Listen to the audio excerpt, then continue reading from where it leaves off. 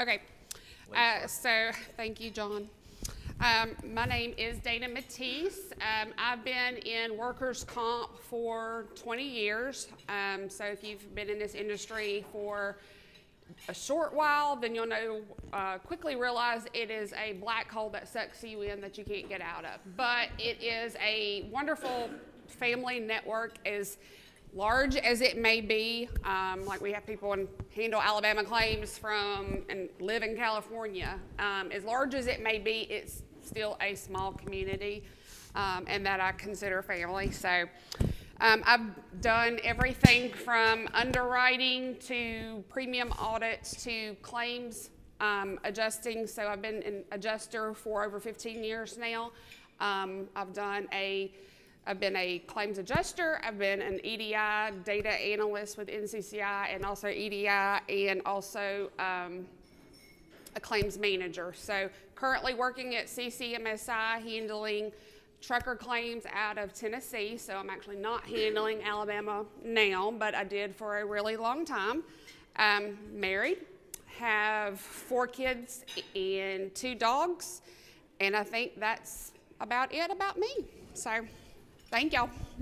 First of all, can y'all hear me okay with this? Can y'all, everybody in the back, can y'all hear me okay? Yeah. Okay, that's good. So my name is John Webb. I'm a partner at Lloyd, Gray, Whitehead, and Monroe. I'm the head of our work comp practice group. I'm also the head of our fraud and special investigative unit practice group. Been doing workers comp for, just like Dana, for over 20 years. Graduated from the University of Alabama undergrad and law school, just got there and kind of stuck with it. On the trial team there, we won the national championship while I was there on the trial team. Past president of the Birmingham Bar Work Comp section. Just have been very involved in work comp from the very beginning of my practice. It's a lot of people think workers' comp is just kind of the same thing, and there are some things that are patterns that you see, but I've been doing it for 20 years, and I have a group that works under me, and we roundtable things every week. Something will come up. There are always nuances and there are differences and things that come up, which to me makes it interesting. It kind of keeps you interested in the type of work that you're doing. I've married, got 2 kids. I got one that's a sophomore at Alabama, and my son is a senior in high school here in Birmingham, and he's looking forward to starting the basketball season next week. So, but we'll probably go for 45 minutes to an hour, take a break. We're here for, I think, 3.5 hours. So last year, Dana and I did not get finished with this, and I told her this morning, I thought, well, maybe last year was like 2 hours, and they just reminded me, no, it was 3.5 hours. So we'll try to move along. I think, some topics bear more conversation, and I would also really encourage you, this is very informal. If we're talking about a topic, let's go ask a question right then. There's no need to try to wait till the very end of this since we're going to be here so long. So if we're talking about something that you have a question about or that you're interested in, feel free to raise your hand and we'll cover it right there. And again, please don't be, nervous to ask a question. All questions are good questions. You may ask something that I don't know the answer to. We look forward to being with you here today. And again, just feel free to interact. The more we interact with each other, I think the more that the group will get out of this exercise. Before we get started, how many people are from out of state? Okay. All right. How many Alabama people do we have? Okay, it's about half and half. How many people have been doing work comp for less than a year? Okay. All right. We've got some people with a little more experience, some people with not as much. So, well, great. Well, without further ado, let's kind of get started. I will say that when we were asked to do this, and John and I kind of talked, they said that new adjuster training, obviously it's based on Alabama, but it is for new adjusters. So when we did this, we kind of did it in mind for new adjusters, but applying Alabama law to the process of how to handle claims. So just bear that in mind. We'll try to focus more on some of the things, or talk more about some of the things that some of you more senior related adjusters may be interested in and wanting to know. I know that some of that may be particular case law and calculations and so forth. So. And Dana, this is really kind of your area, initial claim reporting and setup. So that I'm going to let Dana kind of talk to us about that. Right. So this first page, a lot of it's going to be your basic information about when a claim comes in, what to do. The Alabama claim, obviously you've got your Alabama first report of injury form. Most of your documents and your handouts you will find in this. All Alabama claims are required to report if they're lost time via EDI. So that is your notice to the state. Med onlys, you will hear Earlene or Peggy or Christine or any of them tell you if they are med only, they don't want it. So don't have to report med onlys to the state. You only report lost time claims to the state via EDI. So they are all due, first reports of injury for lost time claims are all due to the Department of Labor 15 days after the notice of injury or knowledge thereof by the employer. If you start benefits, that's going to be, I guess, what we call that second report of injury or the SROI. In the Alabama state forms, before we went via EDI, it was called the Combination Supplementary and Claim Summary form. So those are going to be required upon making that first payment of compensation due within 10 days via EDI, due if litigation is filed. If a claim is denied, you must find a reason for denial. You have to submit your suspension on cessation or termination of benefits. That's also due within 10 days. Thankfully, state does not, yet to impose any type of penalties for any late filings like, many of you may experience in other states if you don't have something filed timely. So thankfully they're not there yet, and hopefully they won't be there. But if you do a filing wrong, you will quickly get a notice from Peggy or Earlene still that say rejected or, this is past due and you need to file it. You're not sending benefits. So there's your first report of injury. There's a sample form in there, and you guys can go through that. I'm not going to go through that. There's more information about your subsequent state filings, your combination supplementary forms for EDI requirements, if you need to know that, because unfortunately every state is different in what you have to file.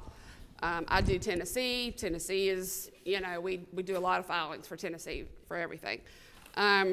So you will have periodic filings that are due. So obviously you're going to do your initial payment and you're going to do your suspension of benefits, but you're also going to have a bi-monthly that's due, which is 40 to 45 days after that first report if you never started benefits. So let's say, hey, this is a lost time claim, I'm going to send it to the state of Tennessee, or no, sorry, state of Alabama, and we're not paying any TTD or anything like that, but I've got to file it because he's got a rating and now I've got to settle that claim or something like that.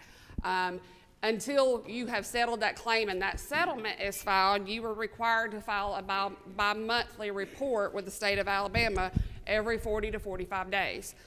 The sub-annual report is due every 6 months after the first payment until benefits starts until a suspension has been filed. I know a lot of this may be just kind of nuanced because a lot of people work for companies that have EDI teams that manage that and you don't have to deal with that, but believe it or not, there are companies out there who don't. And I've worked for many of them. So, at the end of the day, to me, it is the registrar's responsibility to make sure all your filings have been handled and filed appropriately with the state. You do have a final report due at the time of closure, and you also have to, report your settlement if you have a settlement to the state of Alabama. Here are just some informations regarding state forms, contacts. If you have a question or rejection, you need to contact either of them. Most of everybody should have Peggy's email. All right, so types of claims. You want me to keep going? I'm good. Yeah. Okay. All right, so again, these are your basic types of claims. I'm not going to spend a lot of time on this because like John said, we ran out of time last year. You have your notice only, your MAD only, indemnity, lost time claims. You have a denied claim. You have an employer's liability claim, occupational illness, and fatality. I think most everybody should know what each of those means. If you don't, you can please feel free to ask questions. Indemnity and lost time claim when an injured worker is paid for time for being out of work, whether it's temporary total or temporary partial benefits, or an impairment rating. You have a 3-day waiting period in Alabama before benefits start. So if an employee is out of work for 4 days, it's considered a lost time claim. So denied claim, you denied it with the state of Alabama. We don't see a lot of employer liability claims because work comp is exclusive remedy.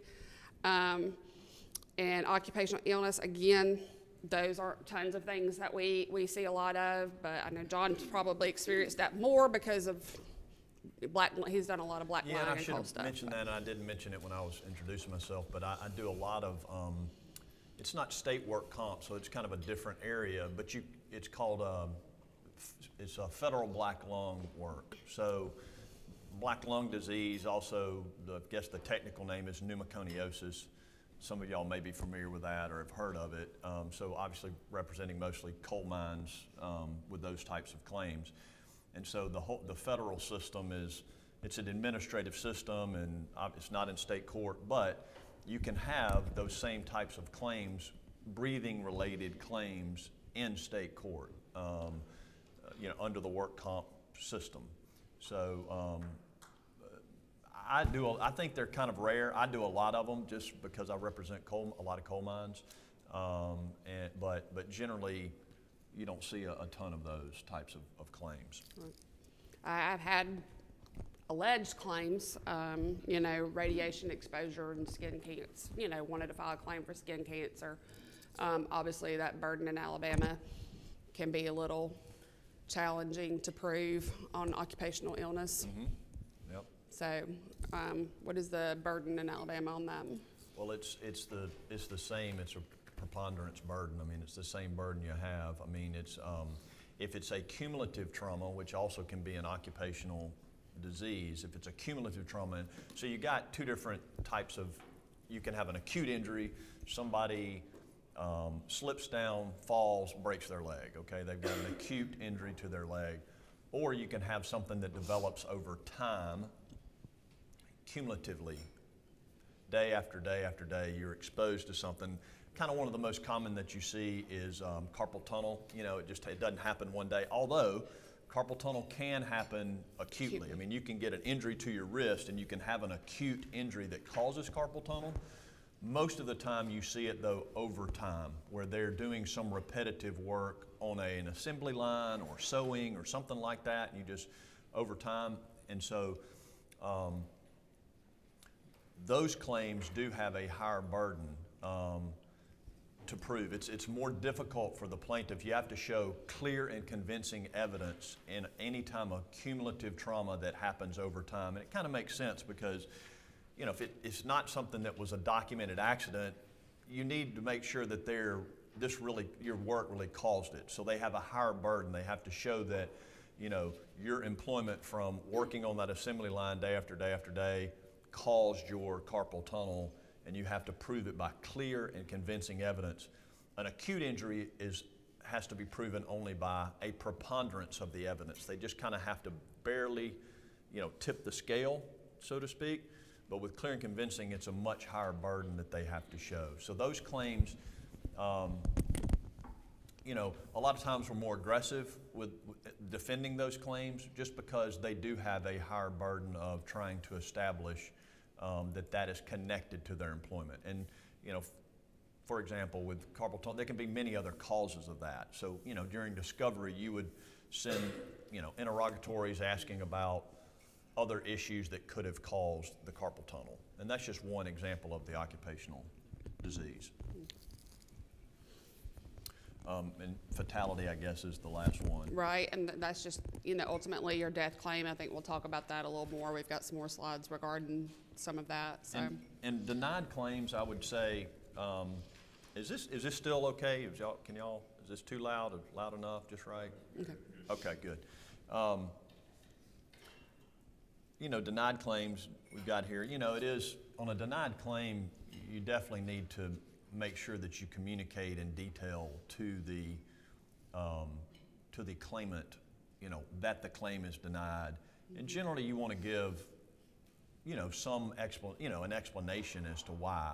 A lot of times I'm involved in those claims, so Dana gets a claim, there's a question about it, is this really compensable or not? Sends it to me, they've maybe done the recorded interview, kind of done an investigation. Sometimes maybe we assist with that, depending on kind of how far the investigation got. And we'll do what I call a kind of a legal opinion regarding compensability. So we'll look at all the facts, we'll identify the legal issues, and we will, make a determination as to whether we believe it's compensable under the Alabama Work Compact. And so once, let's say I've looked at it and I say, I don't think this is compensable, or here are 3 defenses that are valid defenses of this claim that we can assert in this case, then I would generally prepare a kind of a draft denial letter for Dana that she can send out over her letterhead. You don't want it to be a 2-page denial letter, but you want to give them enough information to explain, hey, we've investigated this thoroughly. We found these are some facts that we found, and based on this law, your claim is being denied.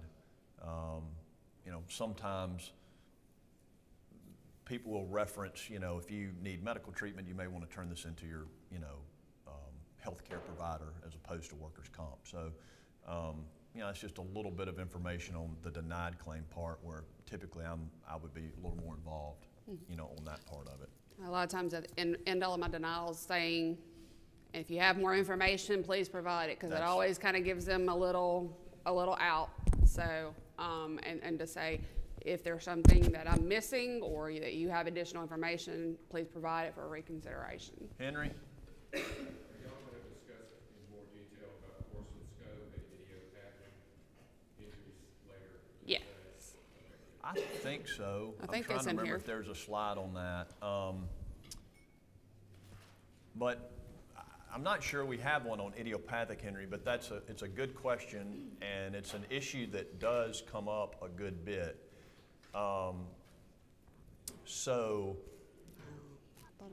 Idiopathic injuries, I'm trying to think of the seminal case. It was Slimfold is the case. Henry's put me on the spot. I got to remember a case.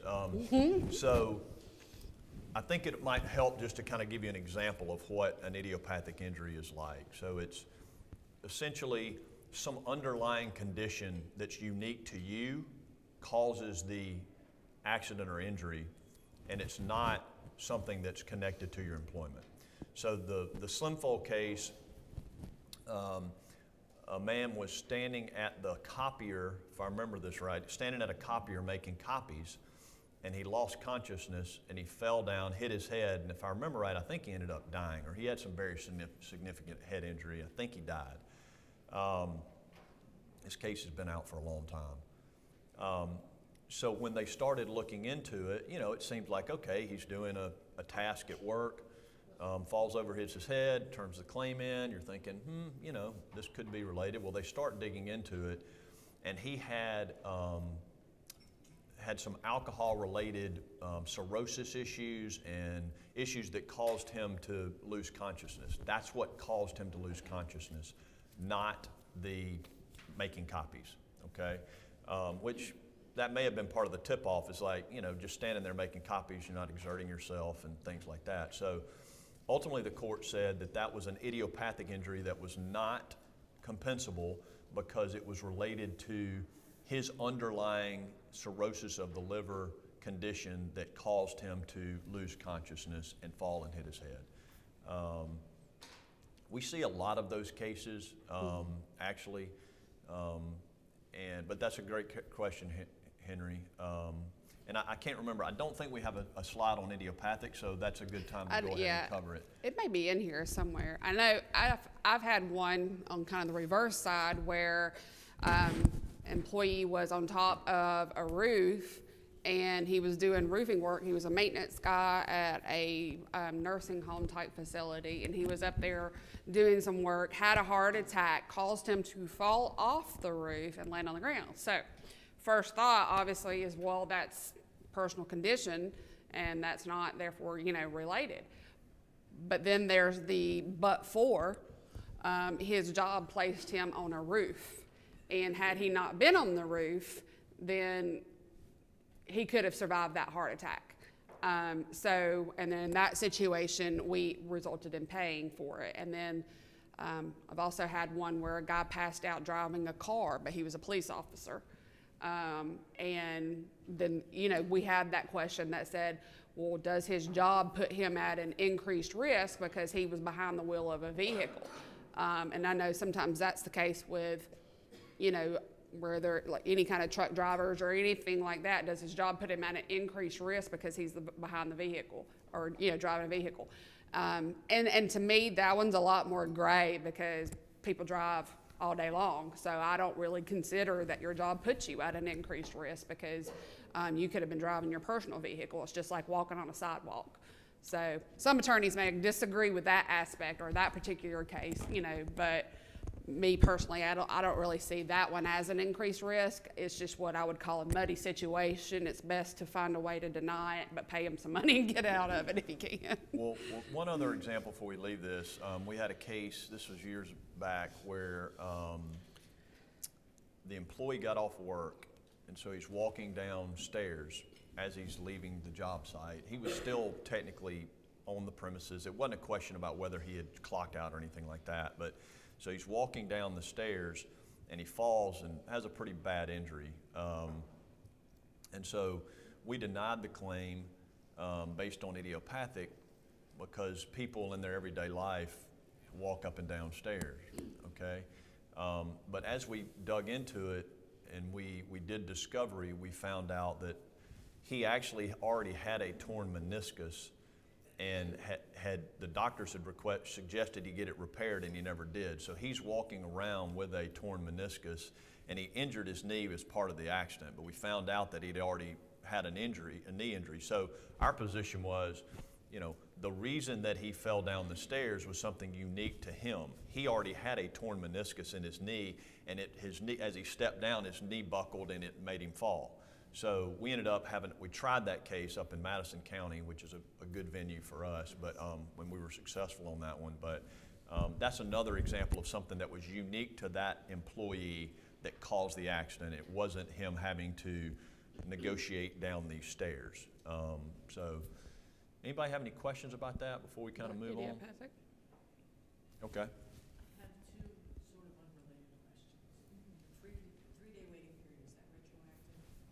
Say that one more time. The 3-day waiting period, is that retroactive? Retroactive. So after 21 days, you go back and pay the first 3. Yeah. And my second question is, if you have a partial week, is it 5-day work week or 7-day work week? 7-day work week. Thank you. You're welcome. Um, I think we're moving on to who is considered an employee. Those are pretty basic, but yeah. What's that? I said these are pretty basic. I mean, most people, a lot of people should know these, but yeah. Generally, these are not real. We don't get in. These usually don't become real issues. But anyway, we're kind of going through the nuts and bolts. So, who is considered an employee? It's every person in the service of another under contract of hire, and that can be. It doesn't have to be in writing. It can be written. It can be oral. It can be expressly. An express agreement. It can be just implied. A lot of things are going to qualify as being an employee. If you're, in the service of another, it can include, what I would call 1099, independent contractors. And people think, well, it says they're an independent contractor, but it can still include 1099 workers, A lot of people think, well, they're paid by 1099, they're an independent contractor, but they can still be employees. That's kind of a whole nother topic. But I mean, basically, if you reserve the right to control that person, then they are going to be your employee, regardless if you're paying them with a 1099. There are a list of issues that if you end up with a 1099 worker, you know, let's say Dana gets a claim in and she's talking to the employer and they say, well, hold on a second, this guy didn't work for me. He was an independent contractor. I paid him by 1099. They say all the time. There's certain things that you want to, you know, find out. You want to find out, you know, how did you pay them? You know, did they provide their own tools, or did you provide those tools for them? Obviously, if they're providing their own tools and they go to a job site and they're doing, say, sheetrock somewhere, and they're bringing all their own equipment, well, that kind of makes you seem like you're more of an independent contractor than an employee. But it really boils down to the reserved right of control. So if I can tell that sheetrocker, you're going to be on this job on this time, these days, this is how you're going to do the job. Maybe they've got somebody kind of supervising them. That tends to be more an employee, right? And if it's just Bill's sheetrocking company and the employer calls up and says, okay, we need to have the third floor of this thing sheetrocked, and that's really the only connection. And Bill has all his crew, all his equipment, you know, all of those things, and they decide when they go, how they do it. That's going to be more on the end of an independent contractor.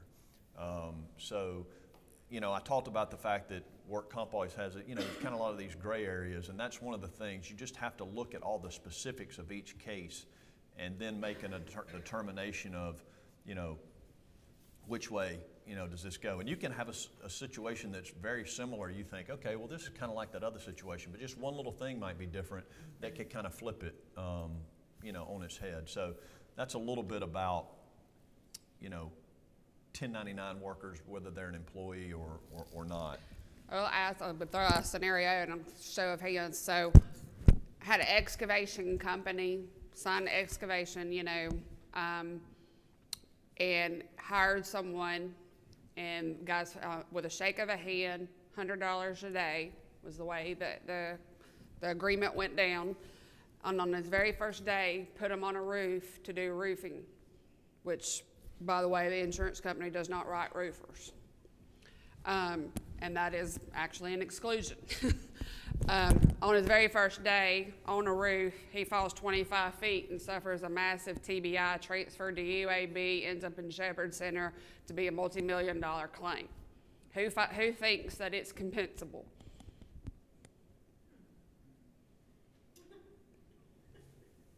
Really? Nobody. Dang, I paid $2.5 million for nothing. You think it's compensable, okay? So why would you, I mean, just out of curiosity, why do you think it's not compensable? Nobody? All y'all don't think it's compensable, nobody knows why though? They don't write? Well, I mean, technically he doesn't write roofers. But can you fight that? Is it the employee's fault that they put them on a roof? Yeah.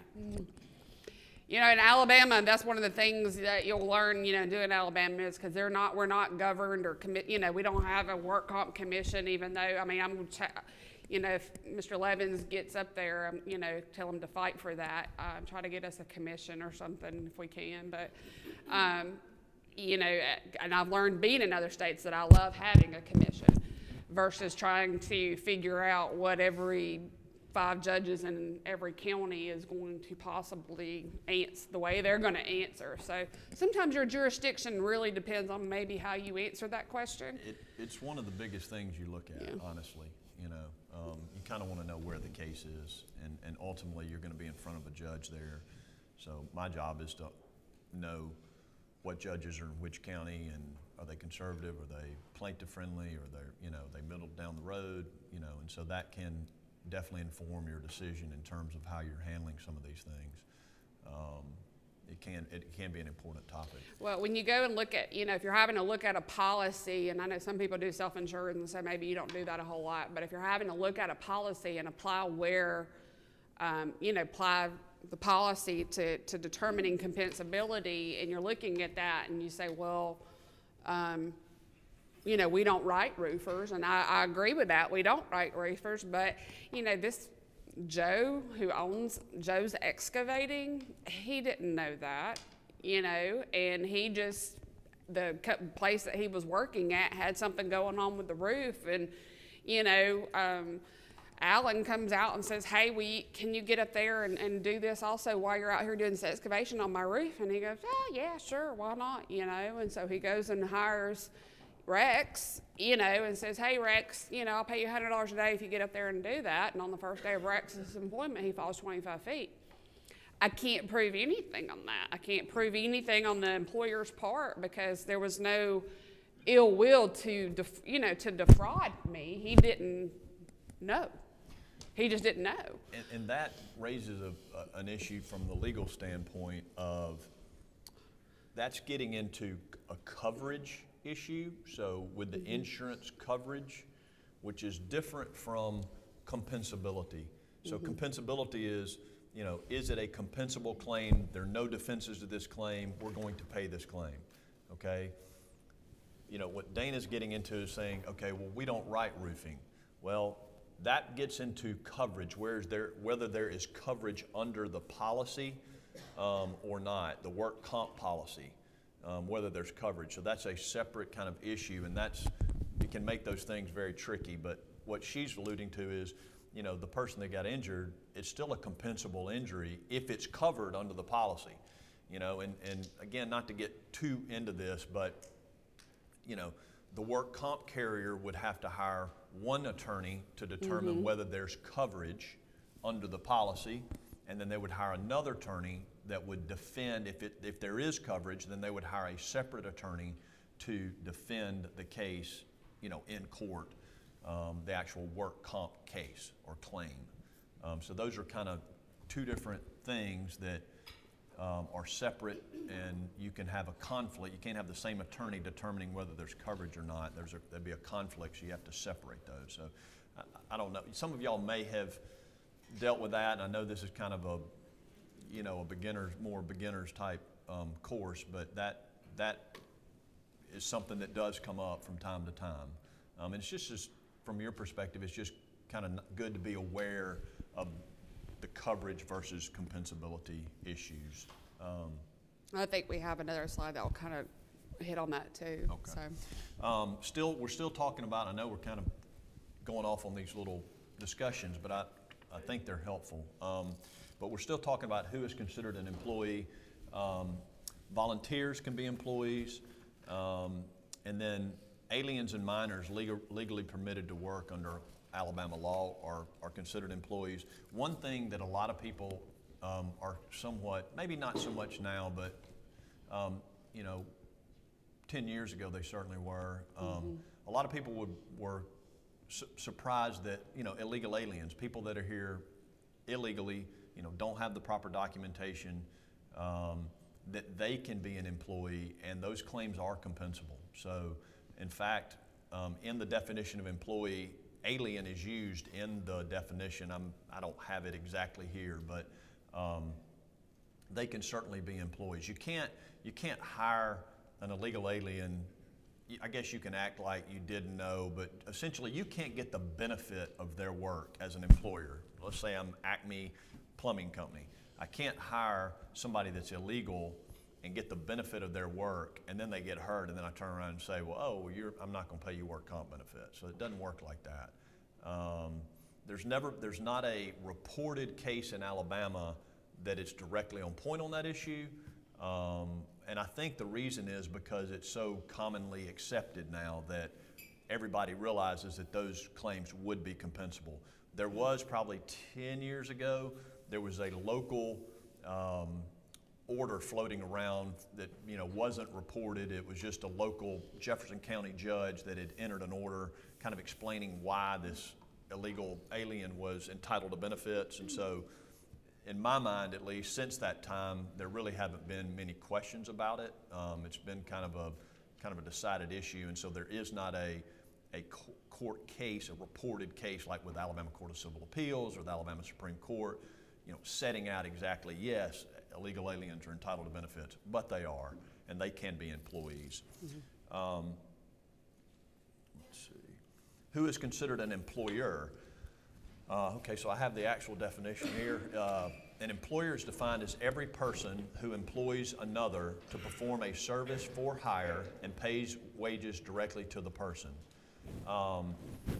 Again, it's a pretty broad definition. So if the person is receiving wages, and there's sometimes even if they're not, they're going to be you're going to be considered their employer if you're paying them wages.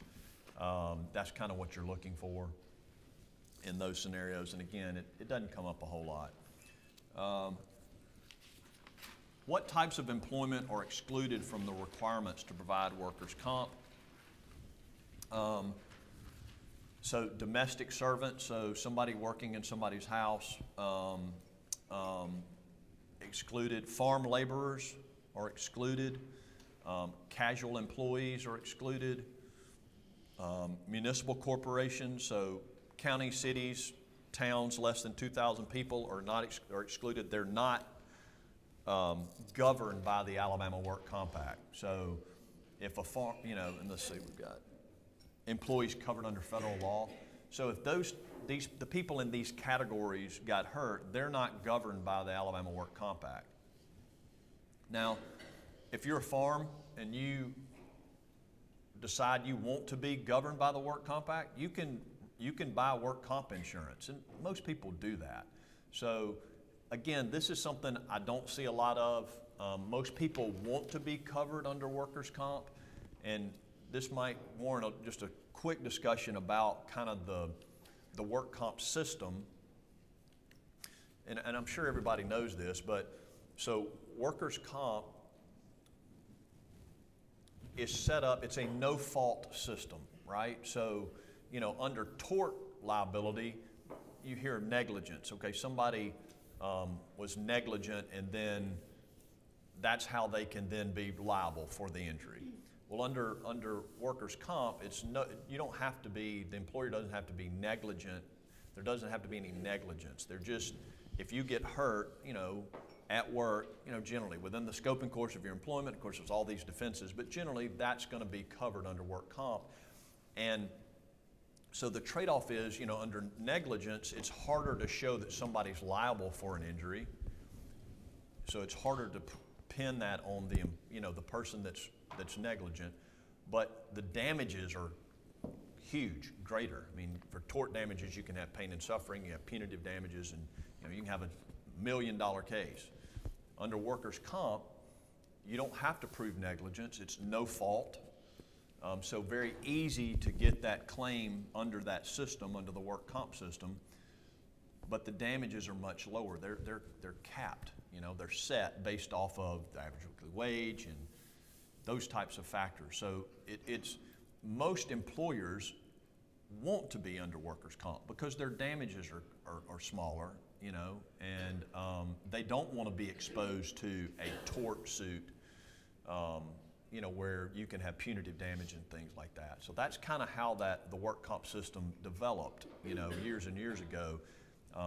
Make it easier for employees to get benefits, but their damages are, somewhat capped as compared to a tort damage, a negligence case, a wantonness case, things like that. So,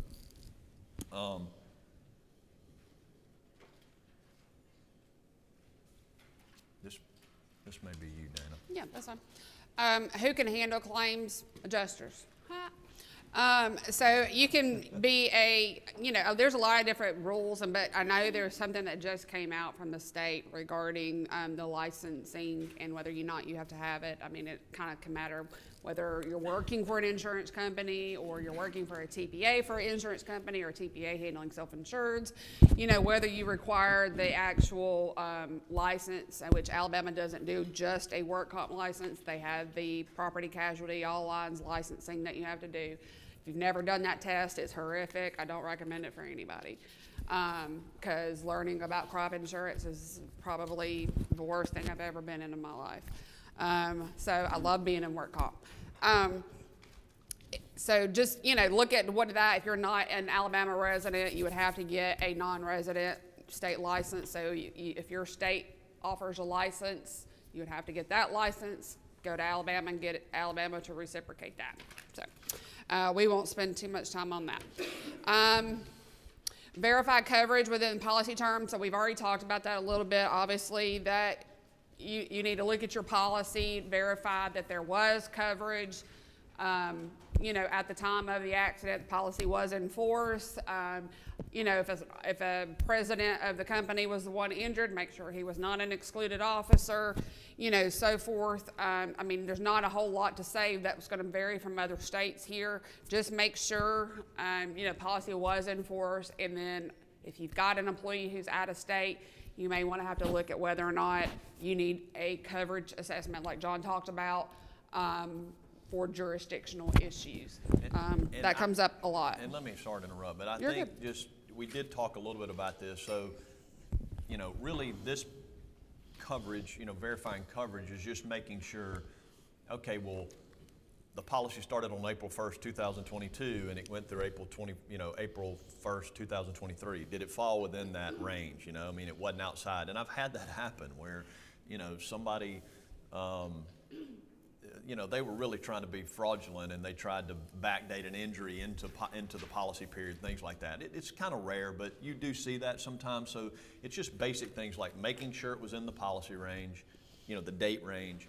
And then another thing is that I see sometimes is that you want to make sure it's the right company. So a lot of times they will have, they'll come in and get coverage, work comp coverage, and they might be running 3 businesses out of the same office or plant or whatever. And so you want to make sure, if your Dana is trying to make sure, okay, this person was really employed for the company that we are providing coverage for. So they might have a lawn maintenance service, and then they might have a tree trimming service, and they might have a something else, all operating. And it's not that common, but I have seen it a number of times. Becoming more common than you think, Neil. Right. So you just want to make sure, and Dana could probably speak to this even more than I could, but generally you're going to try to make sure you get those payroll records to show it's coming out on the QuickBooks report or whatever payroll for whoever you're insuring. And it wasn't that they sent the guy that really works for the tree cutting service to go mow grass and he got hurt. So, you want to make sure that it's you're paying the claim on the employer that you're insuring. Yeah. So those are, I think maybe to me, those are the 2 main things that you're kind of looking for. Yeah, verify that federal ID. People are trying to fraud and shift stuff around. I've had people sell certificates of insurance for $25 on the street to pass them out. So people could buy proof of coverage, and all of a sudden I'm getting some kind of claim that goes, hey, and I'm like, where did you come from? And it was it's a mess trying to piece the puzzle together. So, just verify all of that. We'll kind of go through. I know we'll have a break coming up in a minute. I'm not going to hit a lot on your, investigation part. Just for new adjusters, just read this because this is kind of the A to Z from claim handling. So we're going to kind of bypass this. So you kind of beginning your initial investigation. Are there red flags? These are great things to look at when you're handling a claim as to red flags and to know whether or not this claim is going to be longer and problematic. So please, if you've not handled claims and you don't know, look over those. Recorded statement. I do have a outline in here for a recorded statement. If nobody has one, a lot of people have their own, or their company may have one for them to use, but there is one in there with a lot of questions. I'm kind of particular about mine because I like them to flow a certain way. When I've come into other companies and they are not flowing, I don't like it. Because I like to hit my things at a certain way. Do know recorded statement is your first bite at the apple of any and every claim, and any legal will tell you that if you're trying to send them a claim to deny or anything like that and you don't have a recorded statement, it's just going to be much harder. they're, you know, they're time consuming, and, you know, they're just, I get it. It takes up a lot of time to do that, and when you get 3 claims in a day and you're having to take recorded statement on each of them potentially, that's a lot, and I do understand. But down the road, something comes up, and, you know, Joe's trying to add a back on a claim where he hurt his knee, and you had that recorded statement, and you asked Joe, hey, what body part do you hurt? And he said, my knee. And you say, did any other body parts get hurt? And he says, no. You're going to want that recorded statement. So it's important, you know, to do it, and it does matter, and not having it can be costly. So It's one of the most important things that I get. I mean, Yeah. I can't really overstate that. I mean, it's very, very important to me, because it's coming directly from the claimant. It's their own story about what happened. It's not the coworker telling us this is what happened. It's not their boss telling us what happened. It's their version of what happened, and it is very, very important. So, you know, it's a great tool for us on the legal side when we're trying to defend these claims. So, you know, you probably know more than this about, but, you know, probably not, I don't know, every single claim doesn't warrant a recorded interview, Right. But if you see some of these red flags, or there's something coming up, get a recorded interview. if it's a back and a neck, especially on anybody over 40, I would always do one. That's just me. So, I mean, because everybody's got back and neck problems. And I mean, and just me personally, from my experience, you're going to get more out of honey, you know, with honey than vinegar. So, you know, try not to be confrontational in that. I've ran ISOs before, and I've seen ISOs that have lists of 20 claims, and I get on their recorded statement, and they're like, I've never had a work-up claim in my life. And when I first started in the industry, I would be like, lies. So that's, Liar. you know, liar. You're And I have totally called them out on it too, and I've had them backtrack and everything. But, you know, that's really not the right way to do it. You'll catch them in their lie down the road. That's when you kind of send it to legal and be like, I can handle that part. here you go. You know, he's full of it, and his credibility is shot with me. So. I would say this, though. I mean, I do think, you know, it's a funny story, and I mean, you know, you don't have to catch them in the lie. But if you do know they're lying, what you can do is ask that question a couple of other different ways. Yeah. So if they lie to you the first time, rephrase the question, or you can even just say, I just want to make sure I understand you. You're saying that, right, so you've never injured your left knee, you've never had a prior work comp claim, whatever it is. Ask it 2 or 3 times, and that way there is no wiggle room, you know, when they come back later and they're trying to change their story. So it's not that you're trying to, I got you. That's really for later. And even like for me in a deposition, a lot of times, I won't do the I got you, because I want to hold that for trial. I don't want them to know that we have this information. And that Right. Sometimes it just depends on the situation. Sometimes you do want them to know, maybe you're trying to leverage it for a mediation or something like that, and you want them to know, you kind of want their attorney to know that what they're dealing with, and it will make it easier to get the case resolved, because they know his attorney then realizes, oh gosh, I got these problems. But other time, again, that's just strategic case to case. But sometimes, you know, I will not do the, you know, the Matlock moment, you know, where you've got them. You want to wait till trial. You don't want to do that in the deposition. It's the same thing with a recorded interview. That's kind of your deposition. You know, so you don't have to let them know that you've got them. In fact, sometimes it's better just to, like Dana was saying, I guess as she got more experience, it wasn't like, you know, you're lying to me, you know, how about this in 2003, you know, got hurt Done here, it. and you get, you know, go through I all have of totally this. read off that ISO. Right. Said, did you ever work here? Oh, yeah, I did work there. Wait, did you have a claim?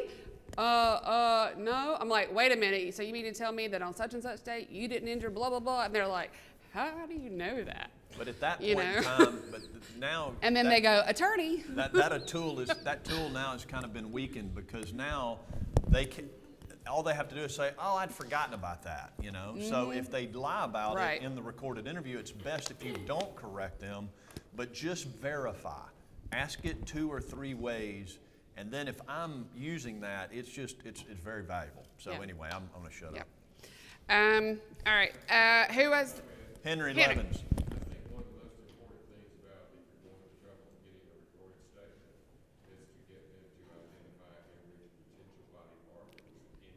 Absolutely. front because 2 years down the road, they come and say, well, I also hurt my left knee, and they didn't mention it to you. Absolutely. It's a good defense. And, That treatment. and Henry, to your point, it dovetails with, I get that initial medical record from the first treating doctor, or really maybe sometimes maybe the first 3 appointments they've been to the doctor, and they say, well, it's my left knee. And then in the 5th appointment, they say, oh, and my right shoulder hurts too.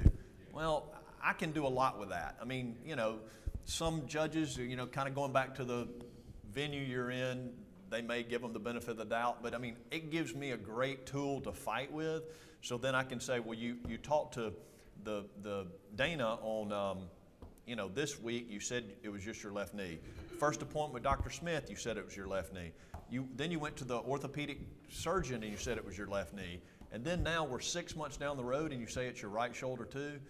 It's not credible. It's not believable. So that's a very good point, and that information can dovetail sometimes with the medical records that really give us a lot of tools to kind of fight with. Yeah, and I'll say too, just piggyback off that. So I love. People don't request those intake papers from the doctor's office. You just get the medical notes. But if you're trying to prove something like that, pick up that phone, call that doctor's office and say, I want the paperwork they signed when they first came in. Because it has that body and it's got their circle around that knee and nothing else or whatever. And so it's just adding to your defense and building your defense. It is gold. Those intake sheets are gold. Because, in a deposition, here's Dr. Smith's note, and the history you gave him is it was just your left knee that was injured. Well, he just didn't record it right. Mm-hmm. He didn't hear me, or my left knee was really the thing that was bothering me the most, but my right shoulder was hurting, and I told him that, but it just wasn't as much of a priority. That's what we always hear, And sometimes it bears out that the left knee needed surgery and the right shoulder wasn't as bad, but generally. So if you go to that intake form and it's told Dana it's left knee, doctor's note says left knee, and you circled left knee and nothing else, or you wrote my left knee is hurting, And nothing else. I mean, that really helps us. Right. It really does. So those intake forms are gold. We've got a question. To back it up even more, those intake forms might say, I have no idea what happened. Yeah. Oh, yeah, and that's Absolutely, yeah, because it asks, a lot of them ask, what happened? And that's where we see, honestly, more of those. The value of them is that, they're now trying to claim it was work-related, and I've got 3 notes in the file where it took them 3 months to tell somebody that was work-related, and they've told 3 people that either it happened at home, or they don't know what happened, or right. So that's really valuable. That's another very good point. All right, and the last one, kind of before we go, hit a break. So who has the right to direct medical treatment? So, I mean, this is one of the few good things I can say about Alabama. Not really, but we do. So we have the right to direct medical treatment, and directing that medical treatment is everything to your claim, and knowing your doctors and knowing, who they are and getting them in with somebody. So we absolutely, the employer has a right, and we as the adjuster for the employer has the right to direct employees' medical treatment and select that authorized treating physician. If we fail to do so, the injured employee's care to provide an authorized treating physician, then the employer will become responsible in payment for the treatment selected by the employee. So, and a lot of times there can be a lot of arguments about that because they, say, well, you didn't report it, in time or whatever, but just direct them to a good doctor. So let's see. To direct them?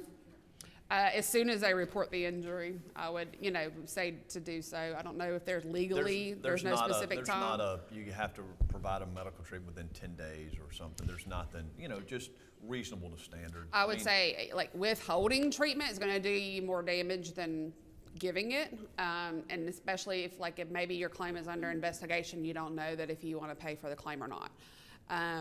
And I've had one of those before. I was not the adjuster, but I inherited the file, and they withheld medical treatment, so he sought treatment on his own for a back injury, and then they eventually denied it several months later, underwent multiple surgeries for his back, ended up being paralyzed.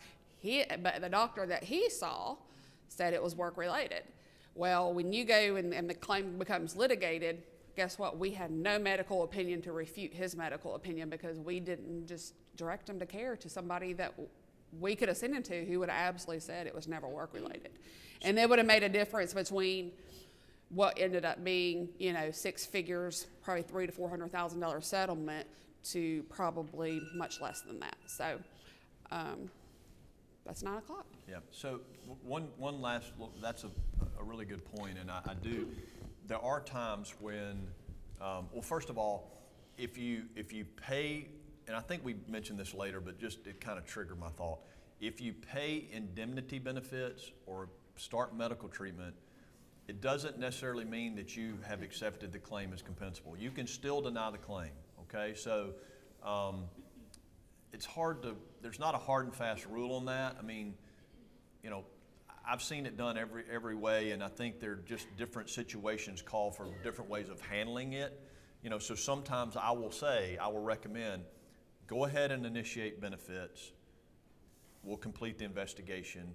Sometimes I'll say, no, do not pay anything yet.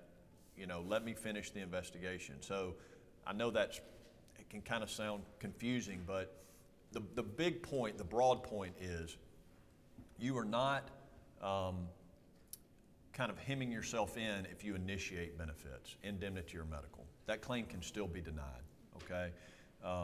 So just keep that in the back of your mind. And, excuse me?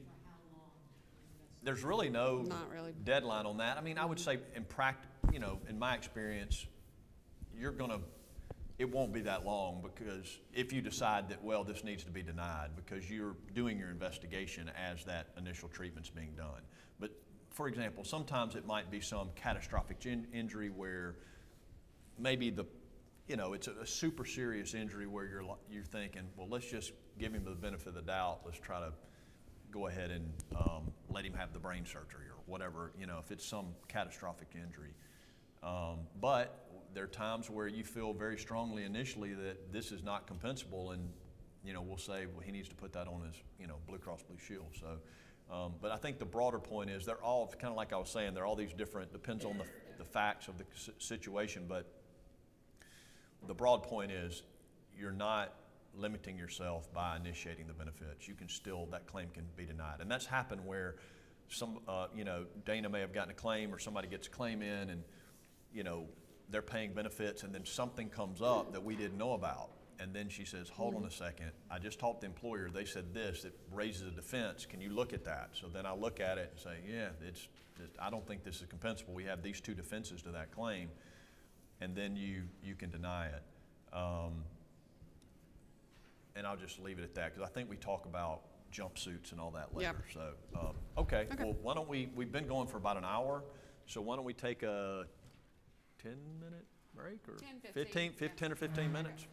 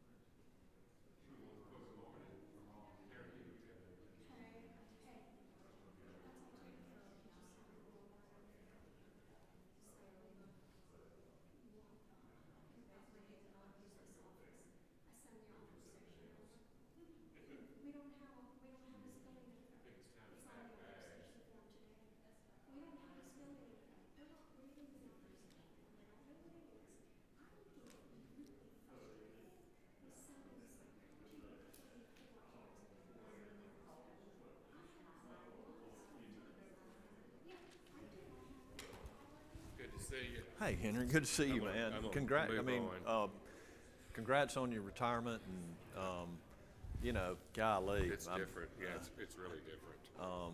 But anyway, I hope you know. I'd love to hear that you enter the next ombudsman. Yeah, So it'd be great yeah, to work with you. yeah. I think they've even have approval to add additional. I mean, it's the best program the state probably runs. Yeah. I mean, it's Yeah. and Ted's retiring. I Yeah. mean, you know. I think he got wind that he needed to be there 10 years before he could get Alabama Well, retirement. he was going to retire, and then he decided then, he was yeah, going to, because yeah. then they, oh gosh, I'm going blank. They just hired. Devonna Johnson. Yeah, Devonna. Yeah. And Segrist. Yeah. Segrist, right? Yeah, yeah. Devonna Well, Segrist. that's her new place. Yeah. Okay.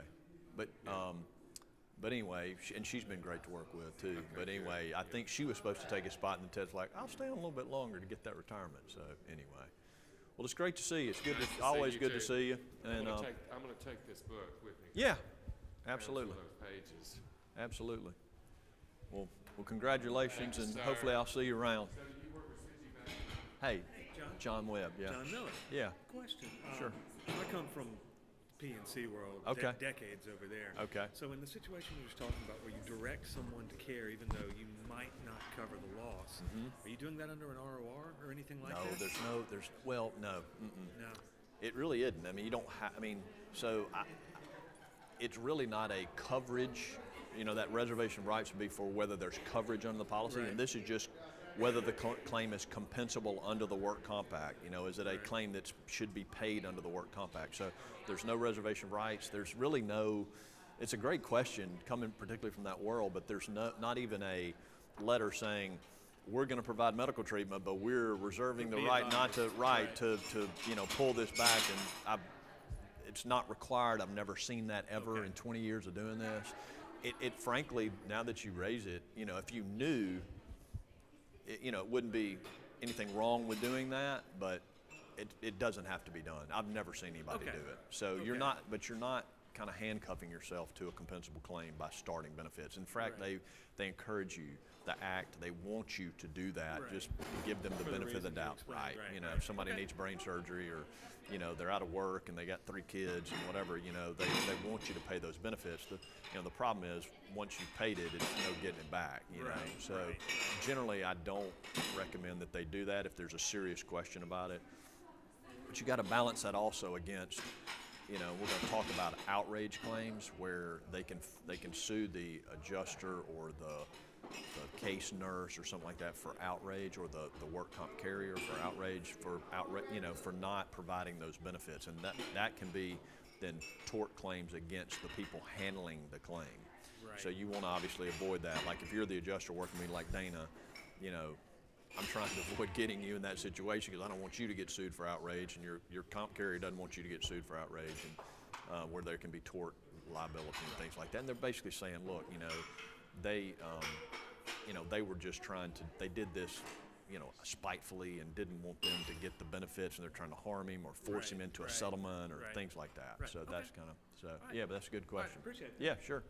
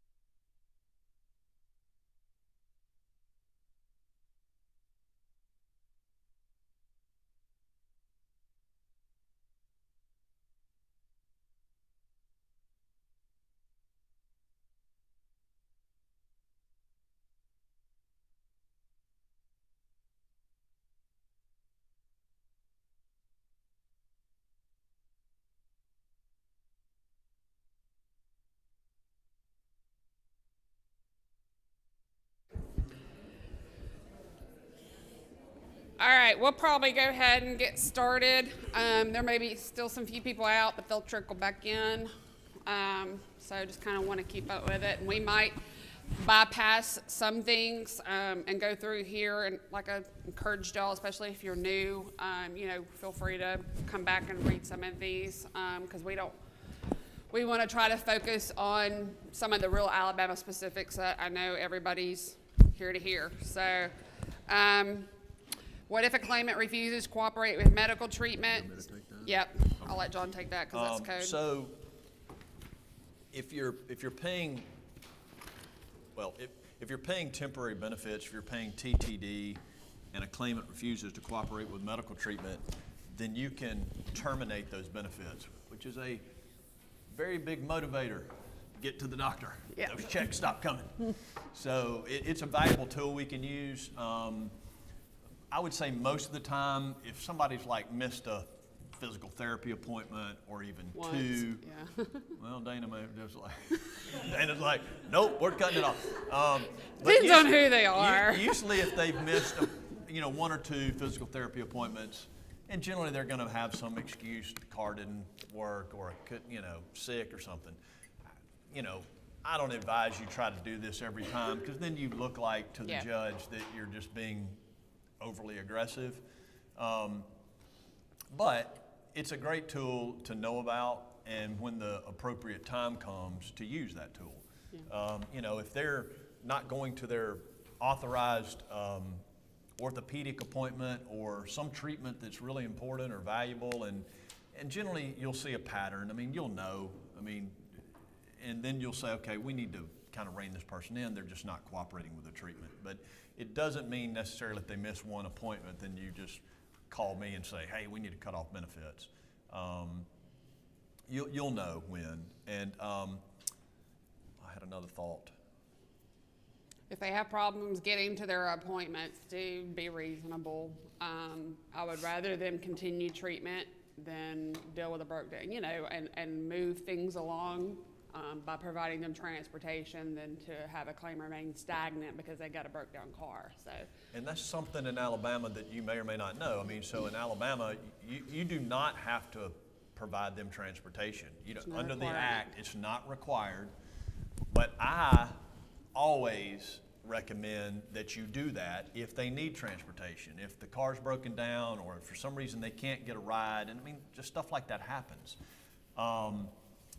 I recommend you pay for the treatment because you got to pay for, you're paying mileage anyway. And again, I guess back up, some people may not know that, but if you pay for mileage that when they're traveling to and from their doctor's appointments. And so you're going to have to pay that anyway. The transportation is more expensive, there's no question about it. But if they have a legitimate reason that they can't get there, like exactly what Dana said, you want them to be there so they are getting better. They're getting the treatment, they're getting better, they're getting to maximum medical improvement, and they're getting back to work, and you're closing that claim. So it doesn't really help us to, not provide them transportation because then they're just sitting at home and they're getting angry and they're not getting well, and it's just a kind of a spiraling downward type situation that it usually doesn't end well. So that's a good point, and I highly recommend that you do it. Although, and I have a lot of people, or not a lot, but some clients will call and just say, well, I don't have to do this, do I? And I'm saying, no, you don't have to do it.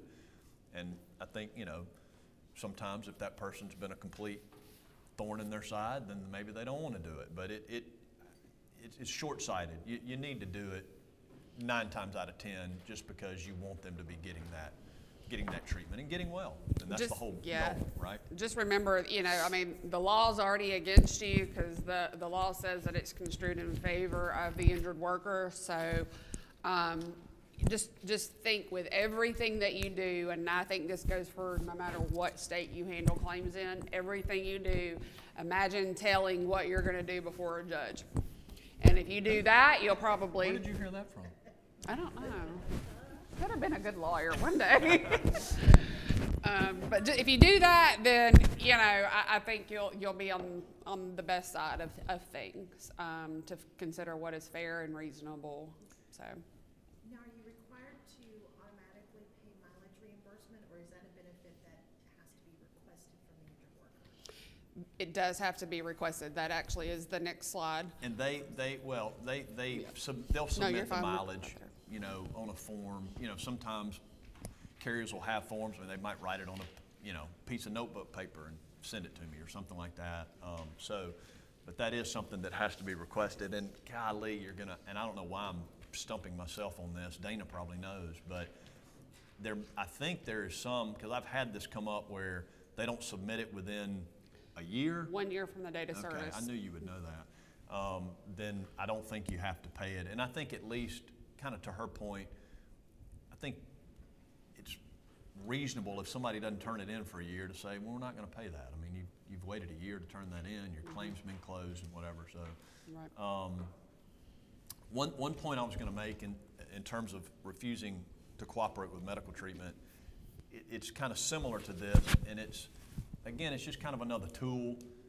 It's a little bit of a creative one, I would say, but I've seen it help.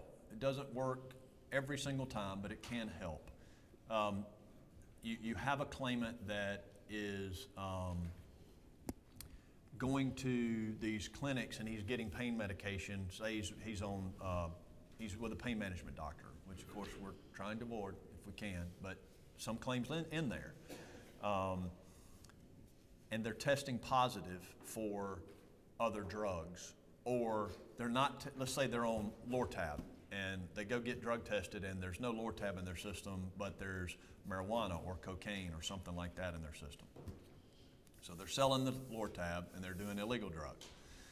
And we're paying for them to go to this pain management. So it's a frustrating situation when it happens. It doesn't happen all the time, but again, just kind of giving you just kind of being aware of things and tools that we can use.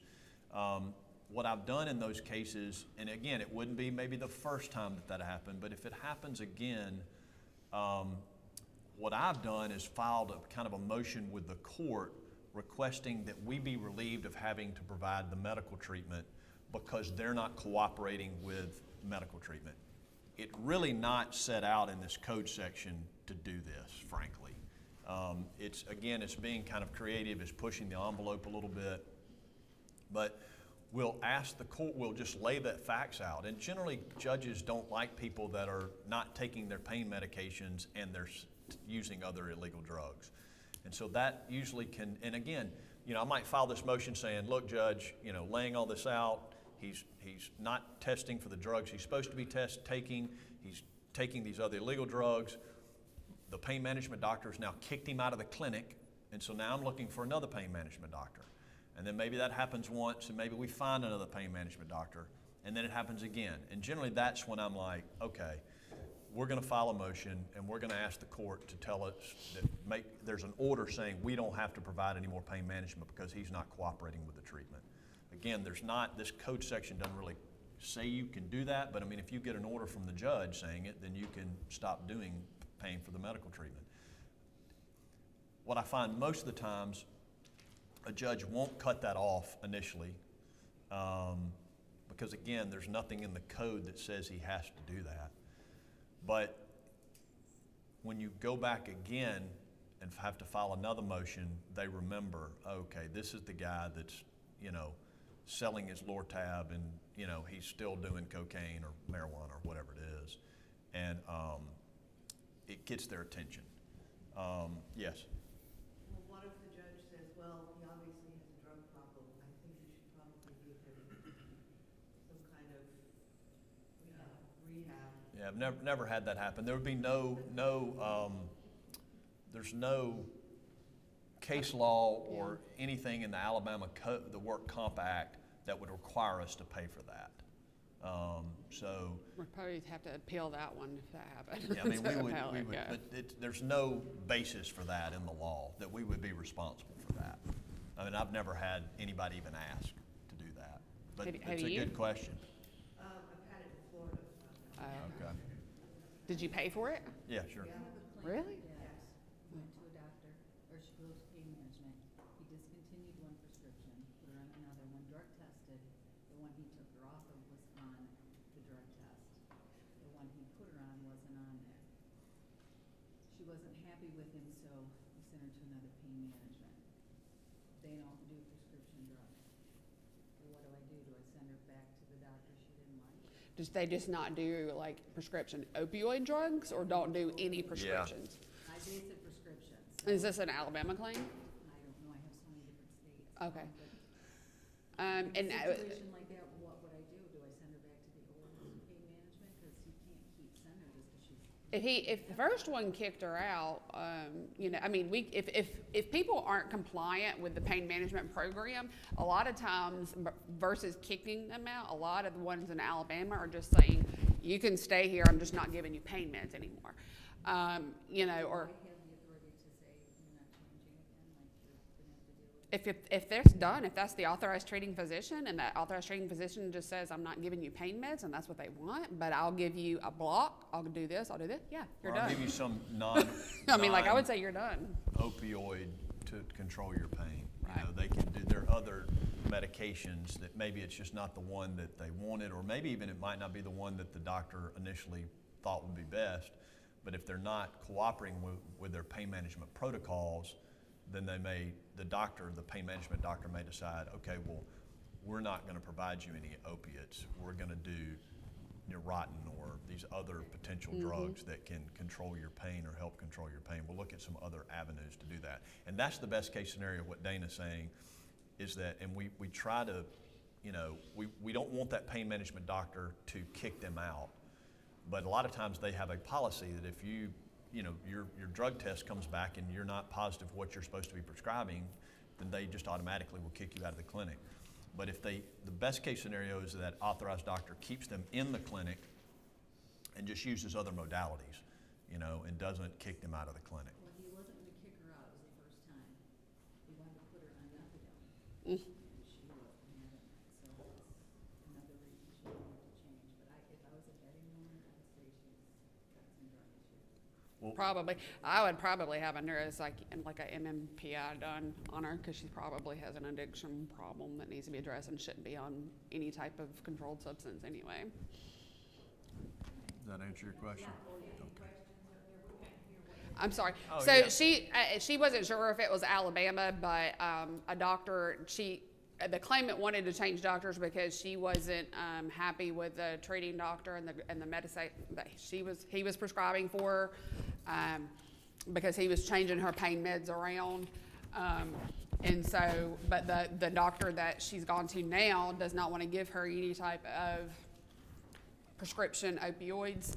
And she was just curious if, you know, we would have to provide her with another doctor. When it comes to Alabama law, the way I would word that or say is that it's not about the treatment or the medication, it's more about the doctor. If this is the treating doctor, then whatever treatment that doctor recommends is what we would be obliged to do.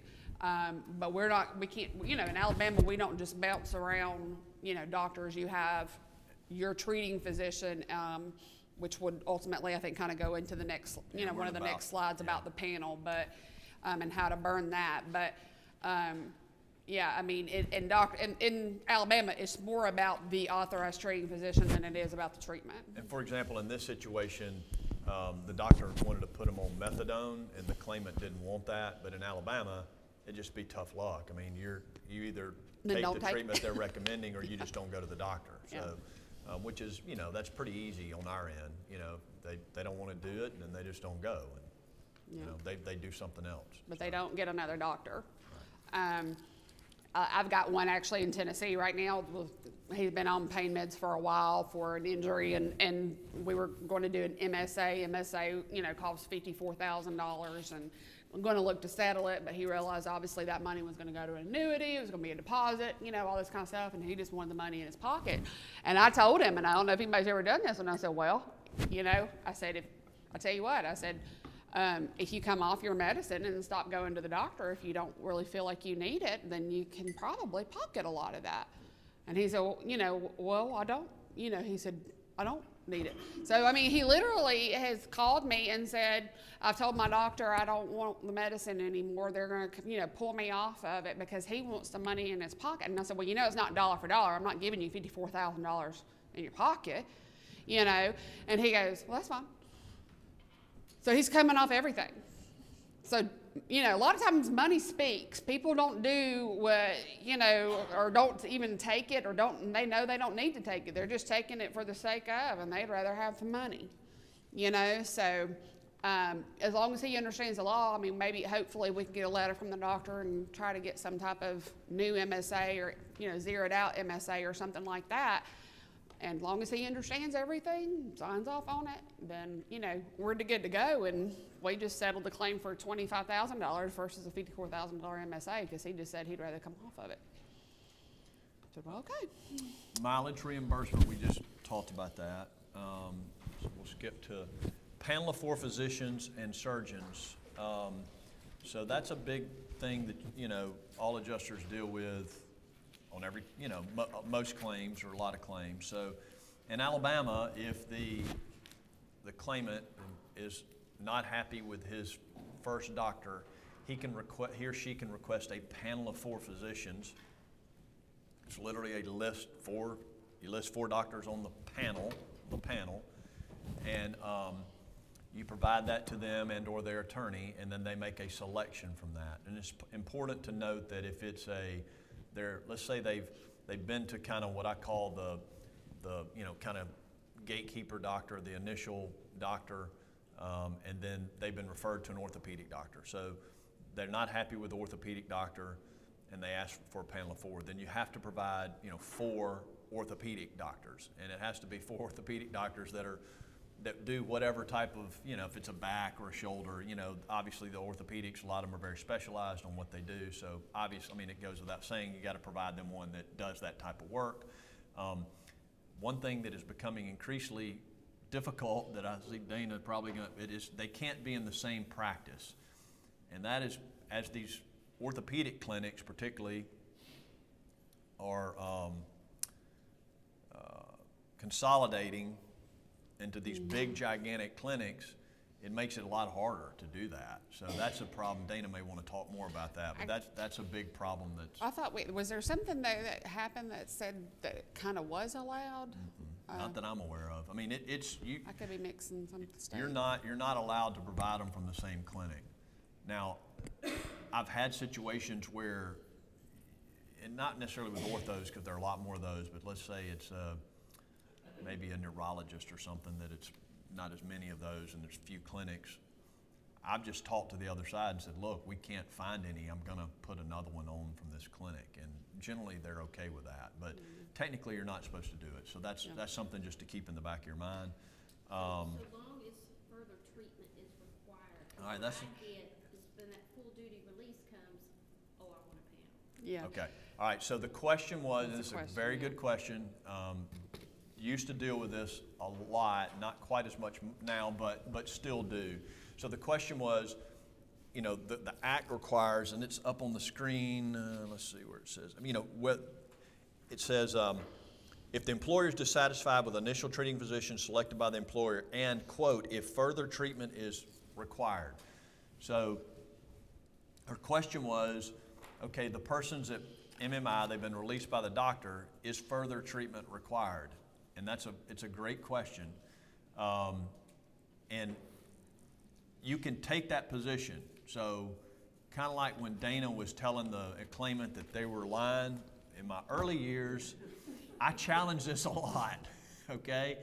And what ends up happening is the plaintiff attorney will file a motion saying we've asked for a panel of 4, we're not happy with the first doctor, and we feel like we need more treatment. My back's still hurting, although the doctor said they don't need more treatment. And then they bring their client up to the stand, and client, and they, you know, have a song and dance, and they're on a walker, and they're bent over, and the judge every single time has said, provide them the panel of 4. Yep. So You'll just lose I it. used to challenge that a lot, and sometimes maybe it would work, but generally speaking, they would push back. They would file a motion. I'm spending my client's money, and I'm not really getting the result that we wanted, right? So just kind of like Dana got, you know, learned something on the recorded interviews, I kind of learned something on that. You know, I was super aggressive on that at first. And I'm not saying that there's not a situation where you couldn't do that. But just most of the Pick and time, I choose, don't yeah. think it's going to work that way. But there are some situations maybe where if the doctor has said something specific about, you know, you don't need any more treatment, or particularly with something Not that's- related. right, something like that, you could push back on that. Watch the way the doctor words it. I think so, and Yeah. just kind of how strong And just- they are. Just the feel that you also get of the claim and where it's going to go. Maybe also the doctors in your area. If I know that I'm in this particular area and I got 4 really great doctors to put on that panel, and I know what that MRI says, and it says that it's absolutely normal, go ahead and burn it. Why not? You know, I mean, and then that way you're completely done. Just, you know, do what you can to try to move the claim to a close versus trying to keep, you know, that's me personally speaking. But I think it's just a matter of knowing your doctors, knowing your injured worker and where you're, and the injury and where you think it's going to go. But I mean, 9 times out of 10, you're going to have to provide that panel And if it goes legal. yeah, and It's just not worth the fight. I fought that a lot, because my position was the doctor is saying there's no treatment necessary, but you know, the claimant is saying, I know he says that, but my back still hurts, my shoulder still hurts, my neck still hurts, I can't do this, I can't do that. So, yeah, and the judge can base it off of what the claimant's saying. So that's the, you know, generally what you deal with. You get one panel, except the exception is you can get a second panel if it's a surgical panel. So let's say, from our example, he's been to one orthopedic doctor, didn't like Dr. Jones, asked for a panel. We give him a list of 4 other orthopedic doctors. He selects Dr. Smith from the panel. He goes to Dr. Smith, and Dr. Smith is saying, well, Dr. Jones said you don't need surgery, but I think you do need surgery. If surgery is recommended, you can ask another panel, so you're kind of getting another opinion on the surgery. That's the only situation where you can get another panel, is a surgical panel. Surgery has to have been recommended by the authorized treating physician.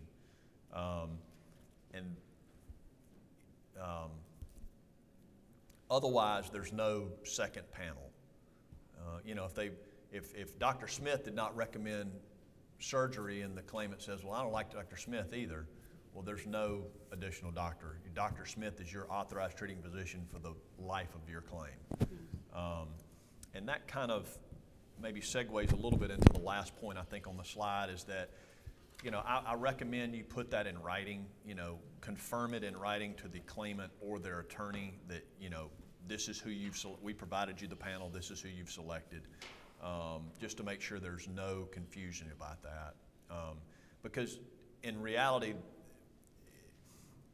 you know, these things can kind of drag on because they pick Dr. Smith from the panel. Dr. Smith, we send him all the medical records, and they get maybe a case nurse involved to say, hey, we need you to see this patient. He looks at everything and says, well, Dr. Jones said that there's nothing else that can be done, and this is non-surgical.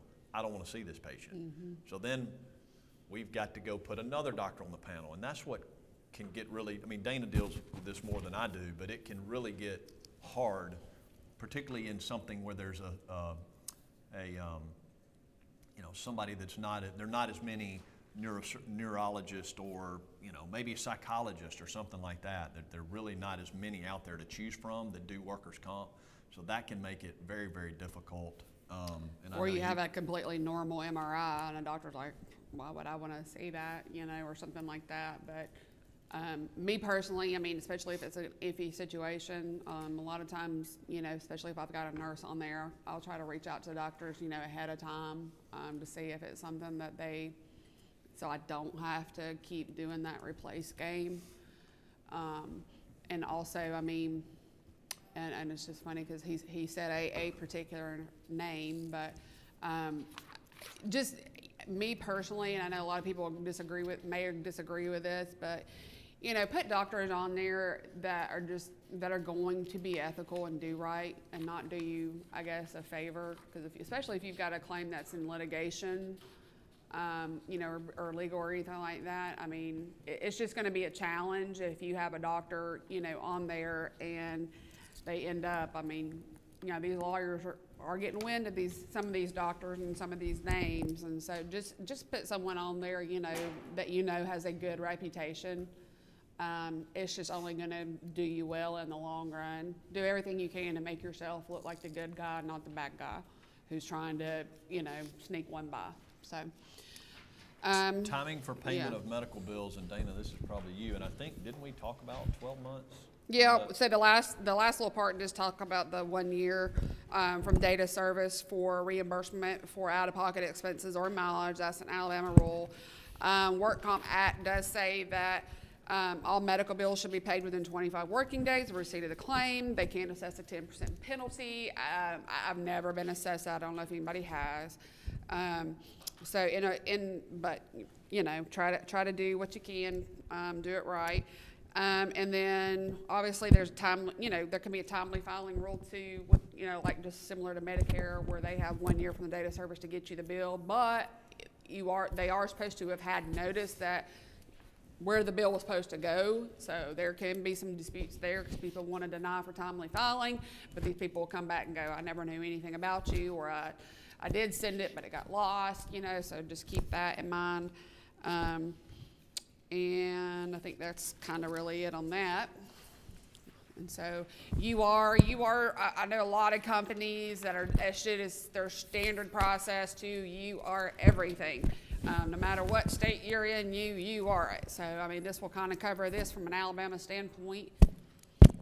It's a lot of money down the drain to me. Just out of curiosity, does raise your hand if you have used or familiar with utilization review in Alabama? Or anywhere. Okay. How about in Alabama? Okay, nobody. Okay. You know, utilization review is a tool that you can use in Alabama. And I'm kind of like Dana. I mean, I think you pick your battles with this. I mean, I do have seen some carriers where, you know, they're sending a guy that has our authorized doctors read the MRI, positive for a herniation at 2 different levels and has recommended a fusion. And it's a doctor we've been using for 10, 15 years. A very blatant accident. Yeah, I mean, it's, the accident's, it's compensable claim. And they're sending that to utilization review. I'm like, it's just a waste of money. I mean, why would we question that, you know? So, I think there are places for it to be used. I think it's more used sparingly. Typically when Dana she's got probably more experience with this in terms of things like that, URing, things like that. But for me, typically it will come up when, there's some big procedure that, the carrier is questioning whether it should be related or not to the accident, whether this is something that should be paid.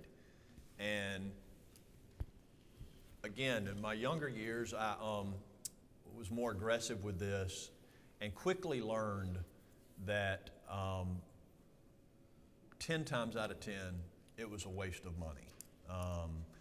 Not 9 out of 10, every single time, because what would happen would be you would get a procedure, you would send it off for utilization review, and again, if y'all haven't done it, some of y'all have a little bit of experience with it, but the way it would work is we would send it off to a utilization review doctor that would review all the medical records and determine whether this was connected and is a reasonable treatment that we should be paying for. The utilization review doctor has never seen the patient. They lived in Pennsylvania, Texas, or someplace. Had only reviewed the medical records. Not the same specialty. Right. Sometimes they weren't an orthopedic surgeon or something. So they would review everything and say, no, we don't think this is reasonable for y'all to pay for it. So plaintiff attorney files a motion. We go up in front of the judge, and it usually would go something like this. They would have their client there who was on a walker, couldn't walk, needed surgery, and the judge would ask me, well, John, the original recommended treatment came from your authorized doctor, right, that you sent them to. Yes, sir, that's correct. It's our authorized doctor. But you didn't like that opinion, so you've gotten another doctor to look at it. Well, yes, sir. And so now the doctor that you are relying on now has never seen Mr. Smith. Is that right? Yeah, he lives in Texas, doesn't he? Yeah. Okay. And so Dr. Smith now says that this surgery isn't necessary, and he's never even seen the patient. Right. Denied. No, you're going to give him the treatment. So and I'm being a little bit kind of trying to make a point, but that's generally how it goes. And again, there are times where I have used it for certain things that it's been successful, but most of the time it's not. And I think you have to really be selective about what you're trying to UR. It could be for example, some procedure that is unusual. I remember I had one where there was this like an IDET procedure that I'd really never heard of, where they inject cement into the disc space. I'd never heard of it. Had not ever seen it used in kind of these types of situations where somebody had a back problem, and so you kind of UR that because you're not really sure if that's something. It's just not something I'm familiar with, and I'd been doing practicing for 15 years and never heard of it. So something like that just kind of catches you off guard. Obviously also one of the byproducts of that is your authorized doctor that maybe you've been using forever is now mad at you because you're questioning what he's recommending. Mm-hmm. And typically in my experience, when I have done UR, it's somehow we've ended up with some doctor that we're not as familiar with. And that can happen for various reasons. It's kind of unusual, but it can happen for various reasons. So that's kind of my take on UR. I think you just need to be very selective on what you challenge. And I think you kind of feel the same way. And maybe that's way too much about UR. I don't know. Well, I mean, obviously there's a big case, that Auburn versus Brown. I mean, a lot of people cite that, I guess, when it comes to that. So if you ultimately end up denying medical treatment from an authorized treating doctor, doctors or plaintiff attorneys want to put you at risk for, some type of bad faith, and we don't have to go into all of that right now, but that's sometimes where UR can get you if you're trying to deny medical treatment. Again, if you've got something outlandish that's just not reasonable, and you really feel like you want to do a UR, my recommendation would be to, use the right type of UR companies that are familiar with Alabama, and I would probably go with something more like a peer-to-peer. That way you're actually having a doctor who's like-minded, who's in the state of Alabama, who's going to have a reputation with the judge, or judges are going to be familiar with them and their work, and it's not going to be some guy from California and they're going to be like, what are you doing? Those I feel are more successful. I was surprised to hear, I don't know, it was last year before last, there was actually a judge here from Mobile, and he was actually asked his thoughts on UR and if he would actually consider it, and surprisingly he said he would, but I do think that was kind of part of that for him was, making sure that it is somebody he can more relate to versus, somebody who's way off the beaten path. So that would just be my thought on that. But again, I know a lot of companies, not MFED or one of them, I guess, I think they have to literally use UR for everything, but that's just their requirement. So for no matter what you do. So post-accident drug screens is the next topic. So in Alabama, there's a defense to compensation if you are positive for, test positive for drugs. So if you're impaired from drugs or alcohol, there's a defense in Alabama, to compensation. So in Alabama, if somebody gets injured and they go to the hospital and they're given a Department of Transportation, a DOT test, drug test, or compatible DOT test, you're positive for an illegal drug, you're presumed, for purposes of Alabama law, to be impaired, okay, when that accident happened. There's a presumption of impairment. I also have to prove not only that they were impaired at the time of the accident, but I have to prove that the impairment caused the accident. So it's kind of a two-part test a lot of people think, oh, well, you got a positive drug test, this is not a compensable claim, and it's not that easy. And frankly, there are a lot of moving parts to these drug impairment defenses. I'll give you an example. So, the easiest example I think is the guy that's walking through the plant and he's high on cocaine, and something drops from the rafter up above him and hits him in the head and knocks him out. Well, his impairment had nothing to do with that accident. So that's a compensable claim. Another example is you've got two coworkers driving. The passenger is high on cocaine. There's an accident. The accident happened. Well, the passenger in the passenger seat gets injured. His impairment had nothing to do with why that accident happened. So there's no causation. So it's just important to keep in mind that you have to prove not only impairment, but you also have to prove causation. And that can be tricky depending on what the circumstances are. I mean, I see a lot of these cases. And also, you can prove this defense without a DOT test. You can still prove impairment without a DOT test.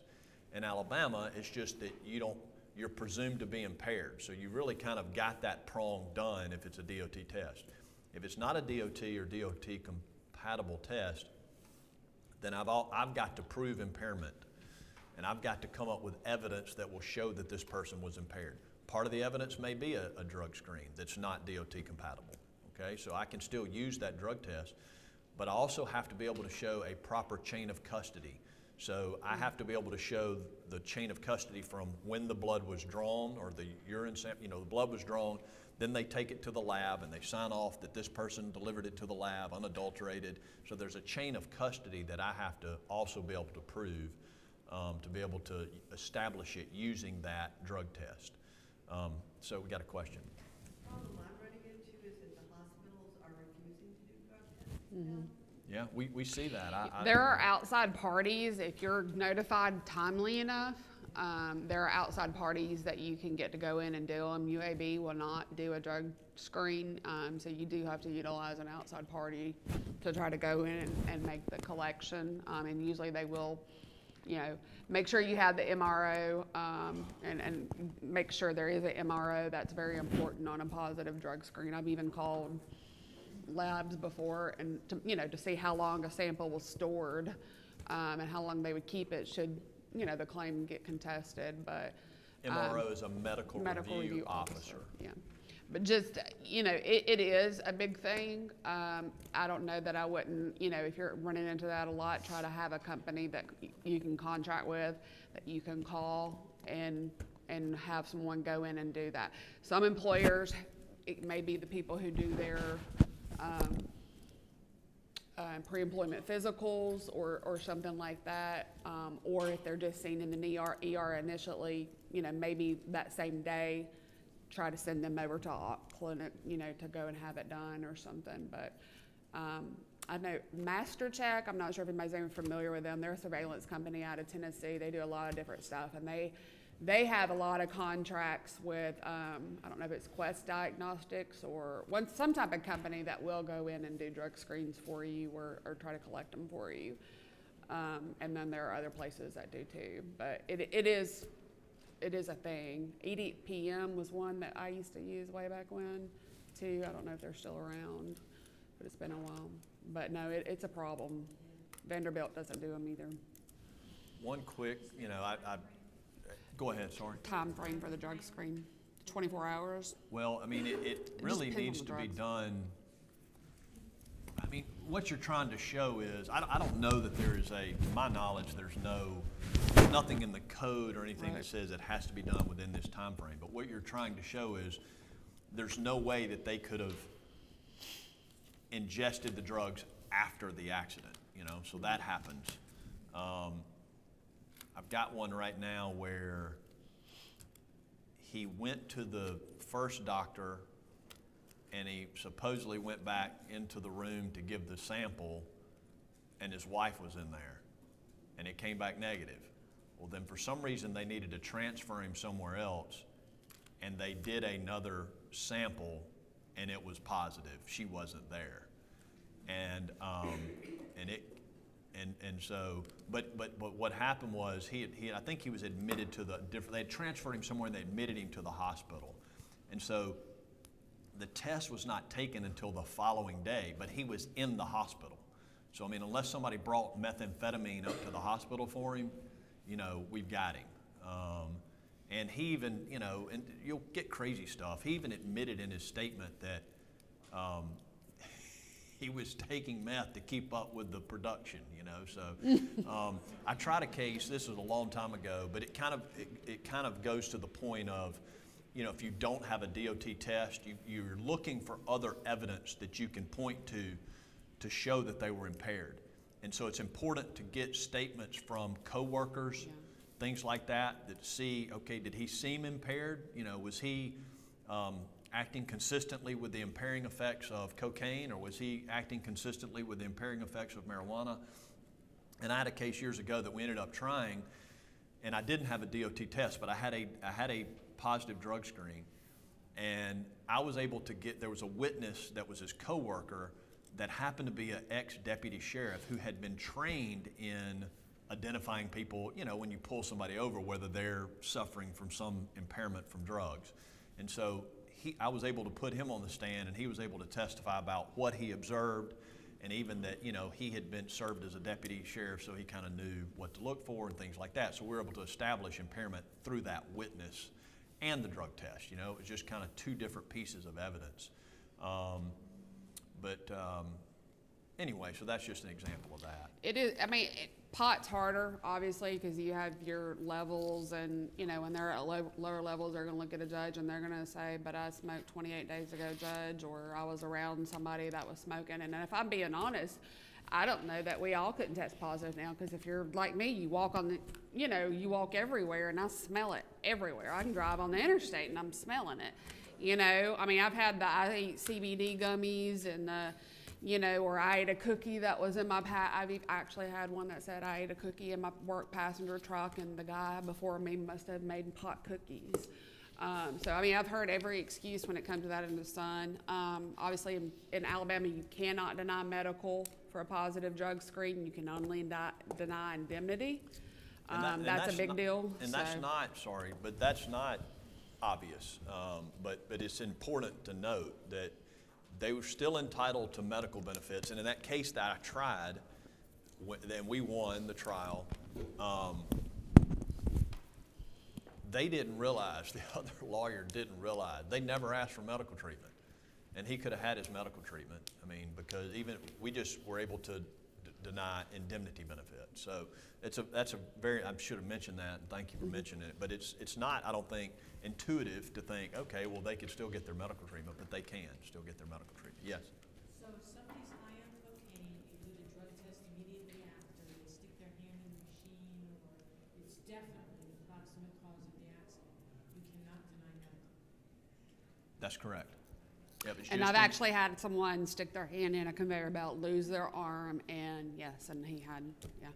Yeah, you're still entitled to medical benefits, lifetime medical. We had, I don't think it was you too. I don't know if it was Candace had. Well, we had someone who took some kind of, it's like something you can buy over the counter at these little gas stations, and he took a whole bunch of pills and was in like a car accident. And I want to say that you had it. I can't remember what it's not even like it's an illegal drug. You can buy it. Because you can buy it over the counter, but it's not an FDA approved, something. But people are crazy now, and all the stuff that you can find. But I think there's a whole seminar this week here on those types of claims, marijuana claims, just because now there's CBD gum.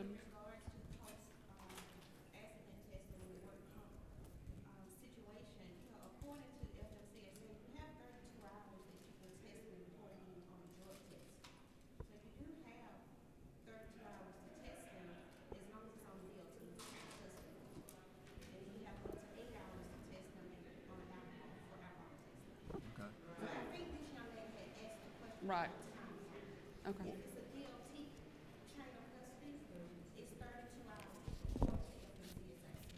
You just taught me something, so Yeah. thank you for sharing that.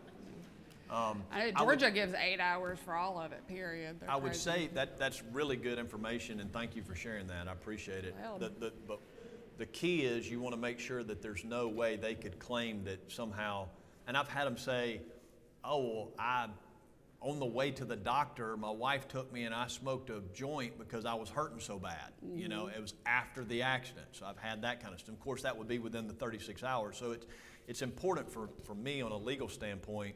I just want to be able to show that it could not have happened after the accident. Yeah, and after any ER visit, if they want to, do one there, I would, no matter what, route them to the OCMED or urgent care clinic as soon as possible to have them get one done.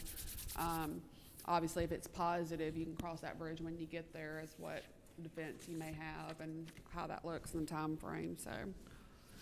So statute of limitations in Alabama, the statute of limitations is 2 years.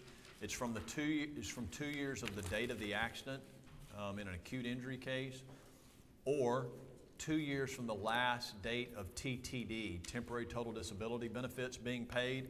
So another way of saying that is the statute of limitations is told until the last date of TTD is paid. Does that make sense to everybody? On indemnity. What? On indemnity. Yeah, on indemnity. Yeah. And then in a cumulative trauma kind of claim, it's 2 years from the last date that you're exposed to the hazards of the employment. So if it's you're exposed to some radon or some chemical or something like that over time, it's the last date that you were exposed to that at your employment. So it's 2 days from that date. And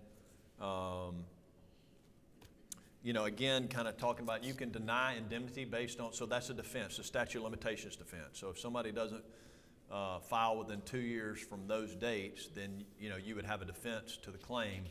However, there's no statute to medical benefits. So medical benefits they'd still be entitled to the medical benefits. John actually had a claim that we had for carpal tunnel and with the water authority, and because I guess you would think the statute would have run, but because of the cumulative trauma and the continuous exposure and working, it wasn't until she resigned her job probably a year ago, but she noticed carpal tunnel 4 years ago. Statute hadn't run. So, that's something to remember. And yeah, medical's life in Alabama, so there's no statute there. So notice requirements. So when you have to notify the employer of your claim, there are 2 different notice statutes in Alabama. The first is a 5-day notice statute. I really don't see this come into play a whole lot. Even if you don't notify a claimant within 5 days, or your employer within 5 days, you're still entitled to benefits in Alabama. What you can do is, let's say they didn't notify you for 15 days, a little over 2 weeks, and they went and sought medical treatment during those 15 days, you would not be responsible for paying that medical treatment. So they're saying, well, I had to go get it because they wouldn't send me to the doctor. So we're not responsible to pay for that medical treatment while they have not provided us notice. The second and more important notice statute is a 90-day statute, and that one is got some teeth to it. So if you don't report an accident within 90 days, your claim can be barred. It wouldn't be compensable. Again, your medical benefits would still be allowed, but you get to deny indemnity benefits. So that's an important. You see it sometimes, and again, you're looking for things like, they're going to say, oh, I did tell somebody, but then you're looking for those medical notes where they're going to the doctor and they're never mentioning anything about an accident. So that kind of dovetails with my client saying, they never told me that they got hurt at work, and then you go and look at the medical records and they never tell the doctors they get hurt at work. So when you get those kinds of things, it really can help you defend the case on that 90-day notice statute requirement. It doesn't have to be written notice. You know, if they're in passing, don't say, I want to file a claim or anything like that, but just in passing, say, yeah, I was, you know, changing that tire, you know, and just kind of felt a twinge in my neck, and that was it. That's all they say. And then 3 weeks later, they go, hey, I want to go for treatment. I mean, or even 3 months later, you know, or whatever. If that supervisor or whatever goes, yeah, I did hear him say that, that's, you know, ultimately you're going to have to hold that, and that's going to be considered notice. So the next topic are defenses under Section 25-551, and some of this we've kind of already talked about, but you know, self-inflicted injuries are not compensable under the Act. Willful misconduct or horseplay situations are not compensable under the Act, and I would say the most important thing in terms of willful misconduct, I think I've got a description. Let's see. Yeah, so here's kind of a definition. Willful misconduct includes all conscious or intentional violations of law or prescribed rules of conduct. So the thing that's important in terms of these willful misconduct defenses is it has to be intentional conduct, purposeful.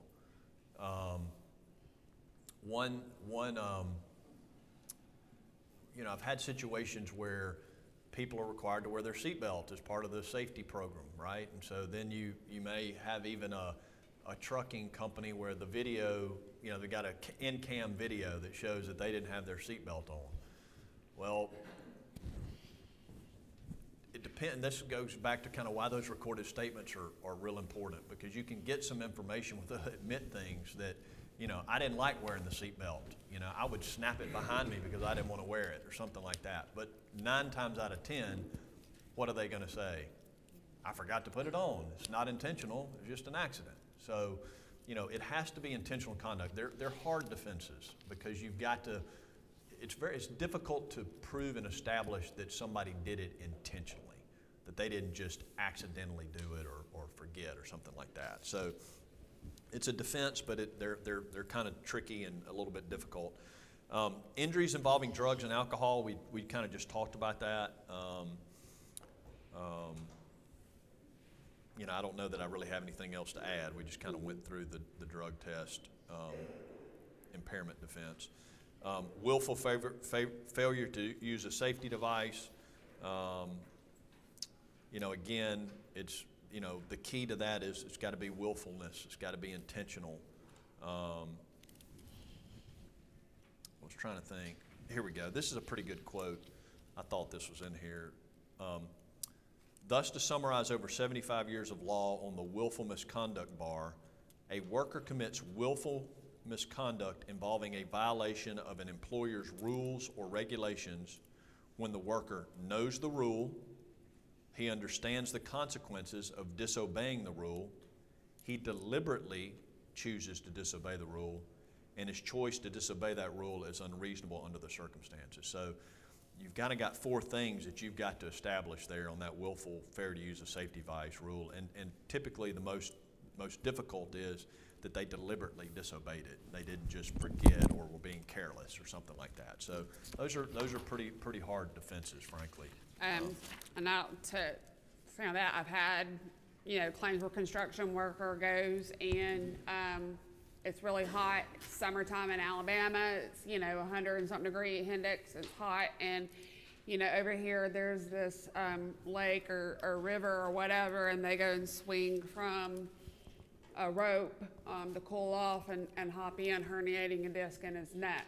Well, you know, the question is that, you know, horseplay or, you know, willful violation? Well, the fact is, you know, supervisor said it was okay. So, you know, you kind of lose that. And that's I can't remember the name of the case. Yeah. That's a reported case, and it was kind of shocking when it came out that claim ended up being compensable. He's like swinging on a, you know, rope swing out on a lake during his lunch break, right. And that was a compensable claim. And I mean, I've had firefighters playing basketball. Well, that's part of their, you know, they're Physical supposed to stay fitness. fit and fitness, and, you know, and one of the biggest ones I think I had, and I wish if I would have known, I would have had a video put in here because it is the funniest video of all times. But it's actually in Tennessee, but it's a similar situation here in Alabama where Alpine Coast, like the things in Gatlinburg where you ride down the hill on those little scooter things. And so there's big safety training that employees go through on how to do that. And this person was the person who actually stood at the top and had to walk through the whole safety spill with everybody who gets on the coaster and what to do. And, you know, you have to wear your seatbelt and you have to brake when you know you're doing this and doing that. And so she has to go through everything. Well, it was raining or starting to rain. They were shutting down early, and so she had to ride the coaster down the hill. And there are cameras all the way down the hill, like at every angle there's cameras. And so she just, I mean, you know, so we had the video of her, and she just quickly hopped in, no seatbelt, throws in her purse, on the phone, and so here she goes. And so you see her, and I mean, and she has got speed. And so there's this camera angle coming, and she's coming down the hill, and it's at the bottom of the hill. And then there's also one this way, like that's pointing this way. And so, because the curve does like this, and it's really sharp, and she is like flying. And she has on no seatbelt, and she's not braking and doing appropriately. And she comes, and when you see that corner, like she comes and it flings her straight off and throws her into a boulder. And I know, yeah, you already think like I'm just inhuman to say that it was the funniest video of all time, but it really was. Thankfully, she wasn't like majorly hurt. She broke an ankle and I think her tailbone, but she looked like when she was flying, I mean, like her purse and everything went everywhere, and it looked like a dummy dog, you know, crashed. I mean, like it's so funny. So, you know, thoughts are, well, obviously, with all that training, with all that stuff, you know, we had defense to deny it. And, you know, I mean, she has to tell them what to do every time. I mean, that she's saying the words 100 times a day for everybody who's getting on that coaster. Well, we denied it. And she went and she had all her medical treatment. We got in litigation on it. You know, ultimately, the outcome was a D&D for about $50,000, which still ended up being cheaper than what the claim probably would have cost us. But you say, why did she get $50,000? That should be blatant because of one picture that existed in a break room of all the employees riding the coasters without seatbelts. Because of one picture. And so that's what did it for us. Where was so, that? Was that in Tennessee? Yes, it was in I didn't Tennessee. handle But that. but to be honest, I mean, I say that because it would have been the same in Alabama. You know, had there been some kind of proof like that. So when you're looking at denying that, facts matter. And as much facts and details that you can get from the claimant in that recorded statement, and also from your employers, were there signs posted? Were there this posted? You know, it matters because it'll be the case or not. Yeah, and so I think one of the takeaways from that is, you know, if it's a safety rule that's, you know, even a written safety rule, if the employer doesn't enforce it, then you're not going to be able to use that for defense, and they can show, oh, well, everybody did whatever it was. Mm-hmm. So that's, you know, kind of, I think, one of the takeaways from that. She had a question, I'm sorry. Yeah. Oh, okay. Okay. I'm sorry. I understand the horseplay and not following the safety practices, but can you give an example of what it means if an employer or an employee deviates from employment? Is that the same as horseplay, or what do you mean when it says when they deviate from employment? Yeah, so trying to think of a quick example. Was that firefighter in Birmingham who went to his girlfriend's hotel room versus? Right. Well, and I don't know. I'm trying to think of one more as a horseplay. Yeah. So let me think about this. All right. So I'll give you an example of a case I had. So you're He had a heart attack. You're at work, right? And so I had this case where it was like a lawn maintenance place, and one crew or one guy took the lawnmower that the other guy always used, and it made him mad. You know, like the guy was out of work and they took his lawnmower and used it for a couple of days, and he came back and he was like, "Where's my lawnmower?" And so it kind of just started a feud with them about that. And then, I don't know, maybe a couple of days later or a week later, the guy came up and approached him and said, "You know, I didn't appreciate you taking my lawnmower."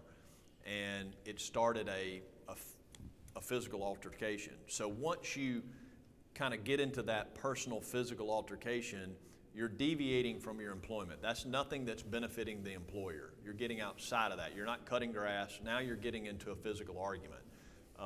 That kind of thing can be deemed horseplay, you know, when you're having things like an assault or something like that. I'm trying to think of another example. But you can have deviation from employment without horseplay. You know, for example, let's say you're part of your job is to, you're like a kind of a home health nurse, and you're driving from these different, you know, patients that you're seeing, and then you decide, you know what, I'm going to go over here to TJ Maxx and I need to get a dress or something like that. So clearly you're deviating from your employment, and what you're doing is not benefiting the employer. You know, I had a case like that where a guy he worked for like a kind of an architectural firm, and they had architectural plans, and he was kind of calling on somebody to go show him a plan, and he deviated and went someplace where he wasn't supposed to go. And so it's things like that as deviation. That's not as much really horseplay. I think the horseplay is more like when you're getting into fights and things like that. That would be more considered the horseplay, and you're deviating because you're going outside of your employment and what would benefit your employer. And that's considered horseplay. A lot of times, when it comes to fights, obviously you want to focus on who's the aggressor and what was the fight over. You know, whether the fight was work related or not, because someone, you know, left the coffee thing in the coffee pot, or, you know, whatever, if there's a fight over that. You know, usually you're not going to cover the claim for the aggressor. You know, if they're the one that just walked up to Sally and punched her, you know, I mean, you may cover Sally's injuries, but you're not going to cover, you know, the person who punched her. And the key to those cases, and I've got several right now with assaults at work, is whether there's a employment related component to it. You know, so is this something that was totally personal to them? I've got a case right now where these guys work for the same company, but they were in totally different departments, and they were in different buildings even. And something personally had happened outside of work, and as they were getting off, they're out in the parking lot, and the one shoots the other one. He doesn't kill him, but he injures him, you know, fairly significantly. But the animosity was, and the fight was brought, or the shooting was brought on from something outside of work, had nothing to do with their employment. So that's a real big key in those assault cases. And obviously, it's things that we have to unfortunately, have to pay attention to more now, because, I mean, frankly, the world is just getting crazier, and people just seem to be unhinged, honestly. So whether it's a claimant that may be unhinged or anything, it's a true thing now when it comes to altercations or shootings or anything like that. Very sad, but, you know. Deviation too comes a lot of times when, you know, like John talked about, you know, driving is a big thing, whether they deviated from their employment. People going out of town, you know, on a business trip, those can get really tricky because, you know, if they're on a business trip, most of their activities are going to be covered because you're paying for them to do that or to be there. So misrepresentations, this is another potential defense under 25551. Frankly, I really don't see this anymore, particularly after there's so much more focus on the Americans with Disabilities Act and ADA. It restricts you, and I'm not an employment lawyer. we have that in my firm, but I know enough about it to, I guess, be dangerous.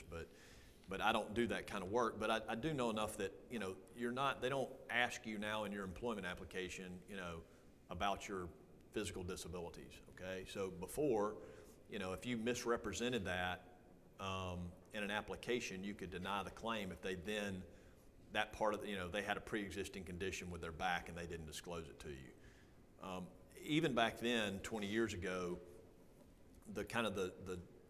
this defense was very difficult because there had to be this specific warning in writing on the application, and I've got it bolded there in the handout. Misrepresentations as to pre-existing physical or mental conditions may void your workers' compensation benefits, and that would have to be in writing in the application that they misrepresented on. Nobody ever had that in there. So frankly, I never see that defense. I don't know that it's worth spending a whole lot of time on. Considerations before denying a claim. Dana, maybe this may be you. What do you think? Yeah, sure. I don't want to tell them to go hire a work comp lawyer. Go hire John. No, so just discuss any claim with a knowledgeable work comp attorney, you know, before denying it. Maybe you have a clear slam dunk, and you're pretty confident in that. But, you know, a lot of times, especially because we don't have a commission in Alabama law, it's just, I feel like I say subjective, but it's just can be up to a judge at the end of the day, and whatever a judge wants to do. It's just not so cut and dry all the time. So, you know, can discuss with any. Sometimes you can run things by them without having to get a formal opinion, and they won't charge you for it. I don't know if John will or not. That's not for me to say. But decisions regarding compensability, you know, should not unnecessarily be delayed. Again, we talked about, you know, whether you should pay for medical treatment. That's not an admission of compensability. Always send a denial letter outlining, we talked about that too, your reason for denial. You know, you didn't meet your burden of proof, not in course and scope, you know, whatever that may be. If you deny a claim, you lose control of the medical treatment. So at that point, you know, if you deny it, they can go wherever they want to go. Again, I strongly encourage on a lot of situations, not every situation, depends on the claim. Medical, to deny a claim, you kind of want two grounds. You want medical addressed and legal addressed, you know, legal causation. So, you know, it's important to have a good medical backing if you're denying things on that basis, like not related, you know, mechanism of injury or anything like that. We've already said that. Making any payments on a claim does not mean that it is compensable. So, I think let's take a break. So we're kind of getting to another section, starting another section, section 4, and Dana, we might want to. We might want to skip or come through some of these and skip, so we can talk about calculations and so forth. Well, we'll talk about it. Yeah. But why don't we be back, let's take another 15-minute break. All right, thank y'all. Is lifetime medical benefits automatic? Yes, it's probably the most, you know, valuable benefit and the most expensive benefits. It's automatic and it's for life.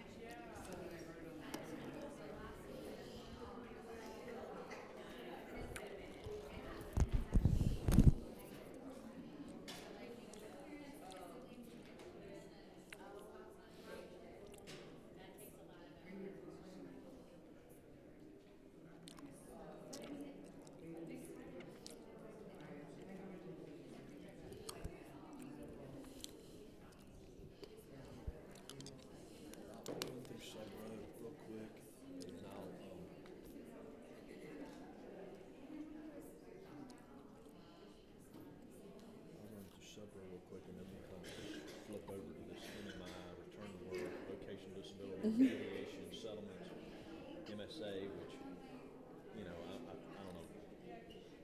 You kind of touched on that a little bit. When to submit MSAs.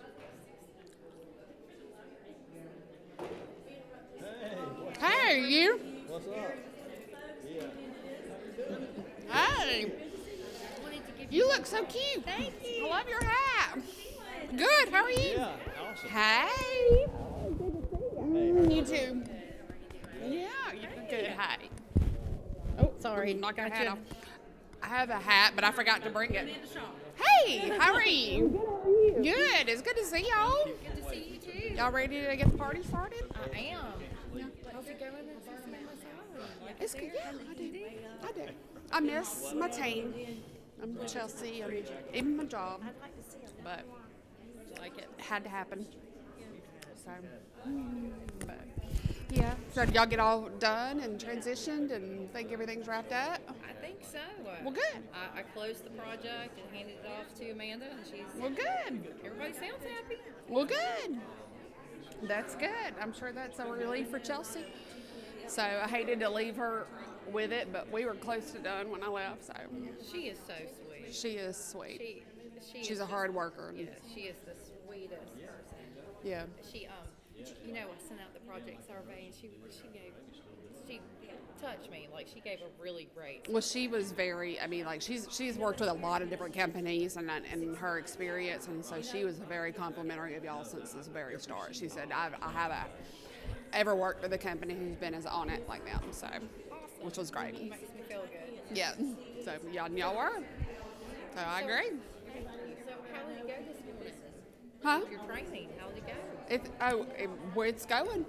It's going well. So we've got a little over an hour left. So,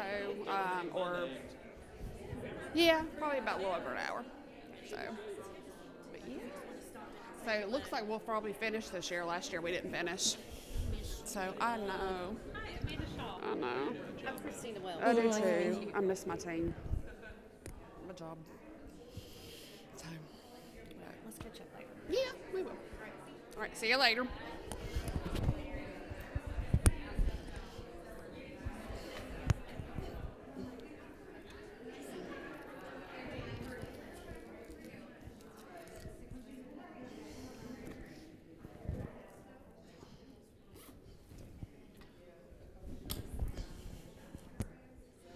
Warming up.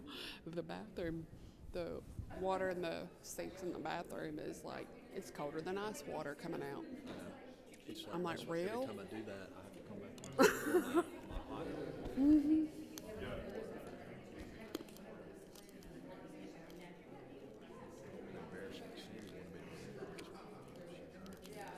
Hmm.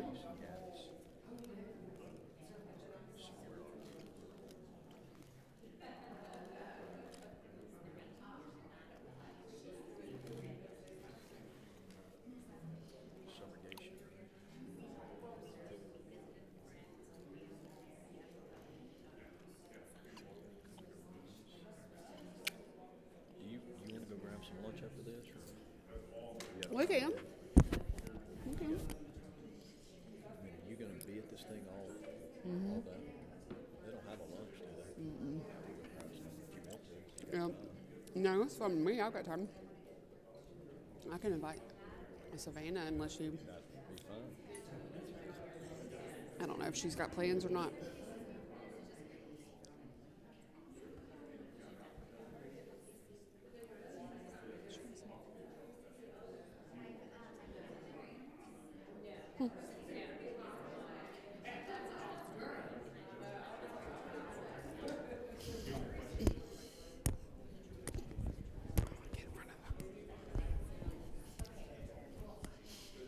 Do you want to go lunch? Okay.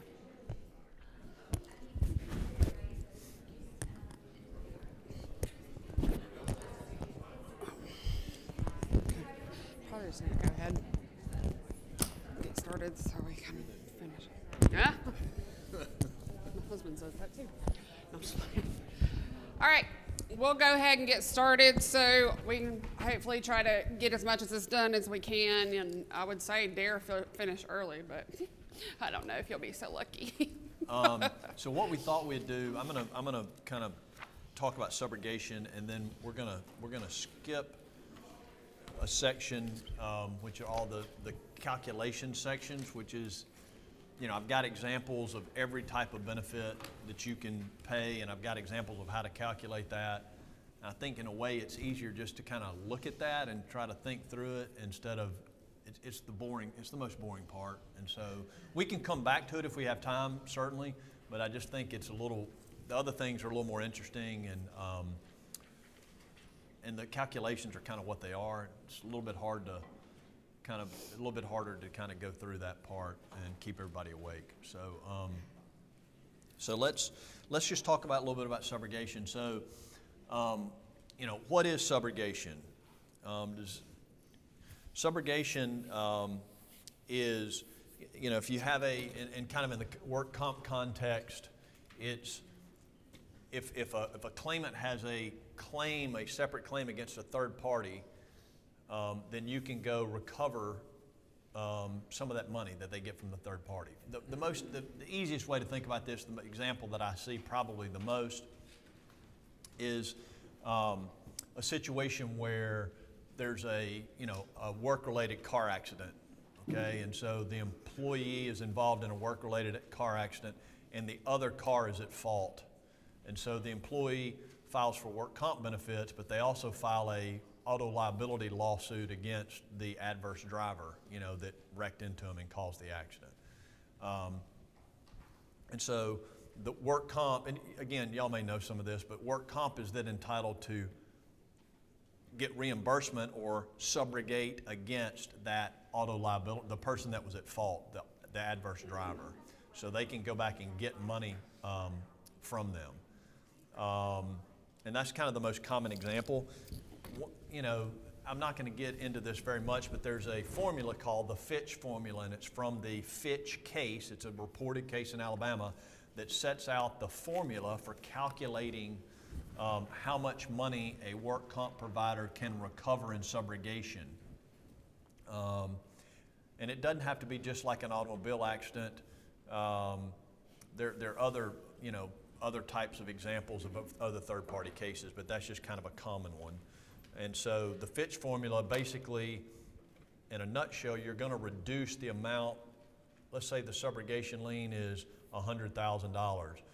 Well, the Fitch formula is going to be reduced by the attorney's fee. So let's say he's on a 40% fee, so that's going to reduce it $40,000. So then you could only recover $60,000 left for recovery for the work comp provider. So that's a very kind of oversimplified example, and there's a lot kind of going on with that Fitch formula, and I'm not going to kind of bore you with some of that. But I guess the next slide, I just kind of told you what a third party was.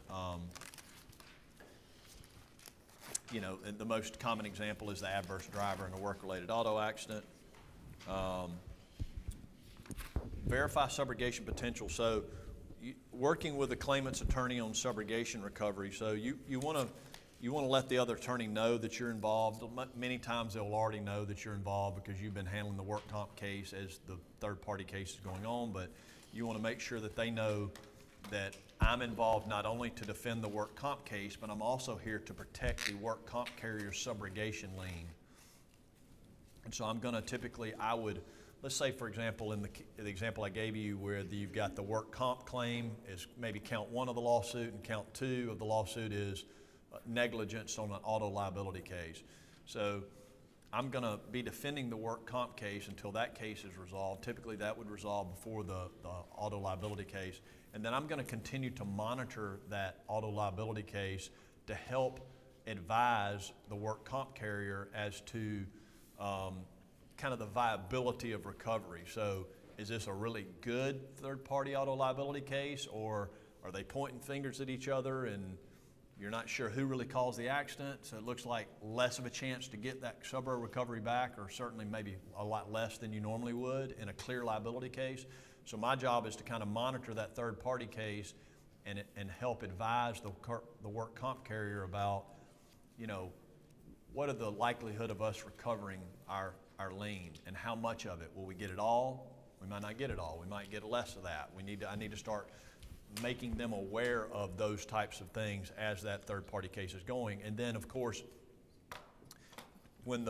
typically in those third-party cases, there'll be some type of a mediation, and I will generally not attend the mediation, but I'll be available by phone to negotiate that lien at the end of the day. So typically, you know, they'll call me and they're trying to hammer you, wanting you to kind of reduce your lien to help them get the third-party case settled. That's typically how it works. Not always, but sometimes. So that is, let's see. Okay, subrogation waiver is part of settlement. So sometimes it might work out where you waive a portion or all of your lien. For example, let's say in a case that you know, they decide at the end of the day that you've settled the work comp case, but they left their future medical benefits open. And now you're at the third-party mediation and the auto liability case, and they're trying to get that settled. And to get it settled, they say, well, we really need you to waive your $50,000 lien to get it settled. We'll be willing to, the plaintiff's saying, we'll be willing to close our future medical benefits if you'll waive the $50,000 lien. And of course, that depends on the evaluation of how valuable is that future medical benefit. Is the person, you know, 20 years old and going to live for another, you know, 50 years, or are they 65 and, you know, they might live for another 10 years, or whatever the case may be. You know, you need to kind of figure out what is the value of that medical benefit, and is it worth the $50,000 that we're giving up? So it's just all part of the negotiation, but it's kind of a way that sometimes can be a creative way to use that closure of that subrogation to get a benefit closed out under the Act on the medical. I'm getting behind here. Okay. Go to like 52. Well, I think like we were MMI. gonna, is this where we're gonna, I think we were gonna skip ahead? Was it Let me see. MMI 52? Yep. So I think we're going to go to around page 52 where they talk about MMI, maximum medical improvement, return to work. So, I mean, most everybody should know that MMI is maximum medical improvement. So just the same as most other states, that's where, you know, the healing point process has plateaued. Their condition cannot be improved, or, you know, we say they're as good as they're going to get. Doesn't mean that there's no future medical treatment required if they've reached MMI, but basically that they've stabilized and that there's nothing medical or major that's going to change their condition. So basically in Alabama, when a claimant reaches MMI, it's a pretty hard, you know, TTD stops at that point. Obviously, if I love it when the doctor says you're MMI, but doesn't do a release status for work and then orders an FCE after the fact, because you're kind of putting the cart before the horse. How can they go back to work, you know, if he's not really addressed what they can go back to work doing and work restrictions? So, you know, bear that in mind. Obviously, if you don't have anything, and being reasonable and talking with your employer, your client, your insured, whoever, as to whether you should, cease benefits. One of the good things in Alabama is that you can take credit when you're calculating, you know, PPD ratings and doing all of that, versus other states, is that we do get to take credit on body as a whole injuries for all TTD paid. So if you've paid, and especially if you've paid anything past that date of MMI, I mean, when you get to take it as an offset, you know, it's just not that big of a battle to fight, to pay them another few weeks until you get the FCE done or the return to work status officially addressed, stating what they can and cannot do. You can take it as over credit, or you can even at MMI, and you know they're going to get a rating, go ahead and switch it to PPD and start paying PPD and take it as a credit off the rating. MMI is a big jumping off point. I mean, it's just you know, it's obviously a big part of the claim, and once you reach MMI, you can really, you know, you can start trying to kind of get the claim resolved. It doesn't mean, you know, most of the time, you know, like Dana said, generally when they reach MMI, they're pretty much done with that immediate treatment. You know, they're every now and then there's still some lingering follow-up appointments. Usually not, but sometimes there can be. But usually that MMI, you're going to get an MMI. PPI might be the next slide, but Return to work. yeah, you're going to get, you know, your MMI set. You're going to get an impairment rating of that set, and then you're going to get their restrictions, and you're going to know all that information. And once you know that information, you can start trying to resolve the claim. You know, and sometimes those claims are already with me, and you know, we'll start trying to then get the claim resolved with counsel. But it's just a big jumping off point, a big kind of milestone in the claim, and you can start doing a lot of things once they reach MMI, of course. You know. Don't be afraid to ask your doctor for it either. If they're not getting there, if they're not addressing it, send them a letter. You know, what's the worst that can happen? He says, no, he's not there yet. You know, but if he says, yes, he is there, because you feel like, you know, hey, we've had 60 visits of PT at this point, and we're, you know, 5 months post-op of a meniscus tear and a surgery, and, you know, I mean, what else is left to do? You know, send the doctor a letter, you know, or have your case nurse, you know, ask the doctor if, you know, he'll address it. So. And then usually at the same time, you know, you kind of get the return to work, you know, from the doctor. And it'll be, you know, your return to work full duty, or your return to work with these restrictions. Typically at that point, it's going to be the permanent restrictions. And then, you know, of course, from your perspective, and Dana can speak to this better than I can, but, you know, you're kind of working with the employer trying to figure out, okay, well, they can't lift over 10 pounds. Do we have something, you know, within those restrictions that they can do or not? You know, and then it's important for us to figure that out. Are they going to want to come back? And that can be tricky. Sometimes they don't want to come back, but, you know, if you can identify a job within those restrictions, you know, what I recommend, if you're not kind of getting, if the employer doesn't really want to, I mean, the employee doesn't want to come back and they're kind of not responsive, you know, I've had employers send them a certified letter setting out, you know, we have this job available, it's within your restrictions, and you need to report to work on X day, and, you know, verify that you provided that job for them, and then they just refuse to come back. You know, because that can also be a valuable tool later on if they kind of, we can show that they did have a job within their restrictions that they refused to do. And in some cases, not a lot, but I did it recently in a case, and I've done it over the years, where you might need to send a letter to the doctor, the authorized doctor, saying, okay, the employee, you've provided restrictions of no lifting over 15 pounds and no squatting, no bending, whatever it is. You know, we've identified these 3 jobs or these 2 jobs or this job that's within those restrictions. Will you please confirm, you know, your opinion that the employee can perform this job? This is within the restrictions that you've assigned. Yeah. And, you know, sometimes it's a valuable thing to have that, because then the claimants sometimes are saying, well, I can't do that job. Mm-hmm. Well, we've got a note from the doctor saying, yes, I've reviewed this exact job and you can do the job. And so later, if you're at trial, it's helpful to be able to explain that to the judge that, you know, we've got evidence. It wasn't just like, well, they told me I needed to do this, and I told them I couldn't do that, and it's back and forth and blah, blah, blah. But you've got something in writing setting out the exact job duties and what's required of them, and the doctor saying, yes, they can do that. So that's something that can be valuable sometimes. Yeah. Yeah, and me personally, you know, I'm a big person on therapy. I know a lot of us have TB claims to pay attention to what PT notes say, but they say everything. They'll let you know ahead of time how they're progressing, and if there's going to be an issue with the return to work. The sooner you can get that job description from the employer, don't wait till the end of the game. Get it sooner. Get it over to your therapist. Let them know what they're trying to get back to doing. You know, the better off you're going to be, especially to me in Alabama, because Alabama is a voc state. And, you know, if they can't go back to work making their same or greater wage, you know, then you're going to have to look at a vocational disability type rating or something like that, or find something for them to do. But, you know, get that job description, you know, try to encourage that return to work. I totally agree with what John said as far as questioning the doctor, having them kind of sign off, you know, on that job, saying, yes, this is something you can do.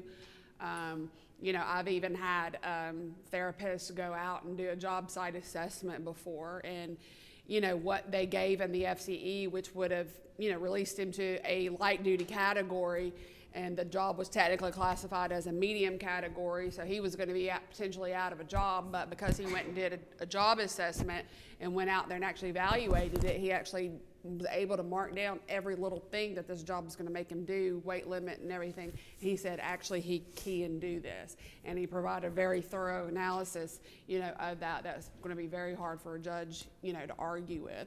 So there's a lot of different options, because obviously not having a job for them to go back to increases your exposure and the value of that claim. And so then tying into Dana mentioned vocational disability. Look what's the next slide. So it kind of segues into vocational disability. Probably maybe starting with, so in Alabama there's a statute called the Return to Work statute. And so if the employee goes back to work earning the same or greater wage, then he or she's not entitled to any vocational disability. So you're limited to that permanent partial disability, that impairment rating. You're limited to that. That's a really valuable thing in Alabama, is to, you know, get them back to work, and that really limits what their recovery can be. Now you can argue about how much the impairment rating is, but they're not going to be entitled to vocational disability if they can return to work at the same or greater wage. Very good tool to use in Alabama. If they can't return to work at the same or greater wage, Dana was kind of covering a lot of this, you know, then they will have an argument they're entitled to vocational disability, and that's why it is important sometimes to take that extra step to try to get a little more analysis on the job, or to get a doctor to sign off on a job, because that can help me at trial if there's an argument about whether he should be entitled to this vocational disability, saying, well, I can't go back and do that work. But that obviously opens up the claim to much more exposure to the work comp carrier if there's vocational disability, because of course that can go all the way up to permanent and total disability, 100% permanent and total disability. So Yeah. Just a lot more exposure once you kind of open that vocational disability box. Just a lot more exposure to the carrier. Yeah, you're gonna get plaintiff attorney's gonna get you a voc evaluator that's gonna say he's 100% totally, you know, and maybe they say that they're 80%, and you're gonna get your voc that's gonna say, you know, that he's 25% based on his education and stuff, and which is, again, that takes you all the way back to the very beginning of the claim, as far as how you handled it in the very beginning. What information did you get? And you know, do you know what his education and his skill sets are to apply somewhere else? You know, because if you've got someone who's a high income wage earner, you know, as a trucker, but he's in a light medium duty category because of permanent work restrictions, well, guess what? He has to go and get a voc evaluator. Guess because of that, his skill set may not be. He has a 10th grade education, and his skill set's not going to be applied to a lot of other places. You know, the likelihood that our people are going to give him 40% is probably pretty high, and you're definitely going to have a plaintiff attorney, you know, voc that's going to give him a 90 to 100, which, you know, should tell anybody that you're going to be settling anywhere between a 40% voc and a 90 to 100% voc, which is, you know, with a high wage earner can be pretty costly, and you're going to be looking, you know, upper close to 6 figures depending on what the wages are. So, and a lot of the wage calculations, you know, are in there, but. And personally, I typically don't get a vocational expert until toward the very end of the claim, to avoid that cost for the carrier. I mean, there are situations where I do it prior to mediation. I mean, because for various reasons, I want to be able to establish that at the mediation, but most of the time, I don't get a vocational expert until mediation has been unsuccessful. And I know, okay, well, we're probably going to go try this case. Because at mediation, most of the attorneys that I'm dealing with, just like I know they can go get somebody that's going to say he's 100%, I can go find somebody that's going to say they're not less than 100%.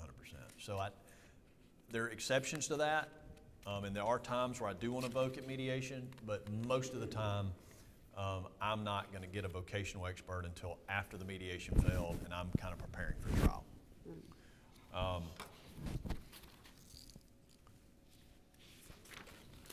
mediations and the ombudsman program. So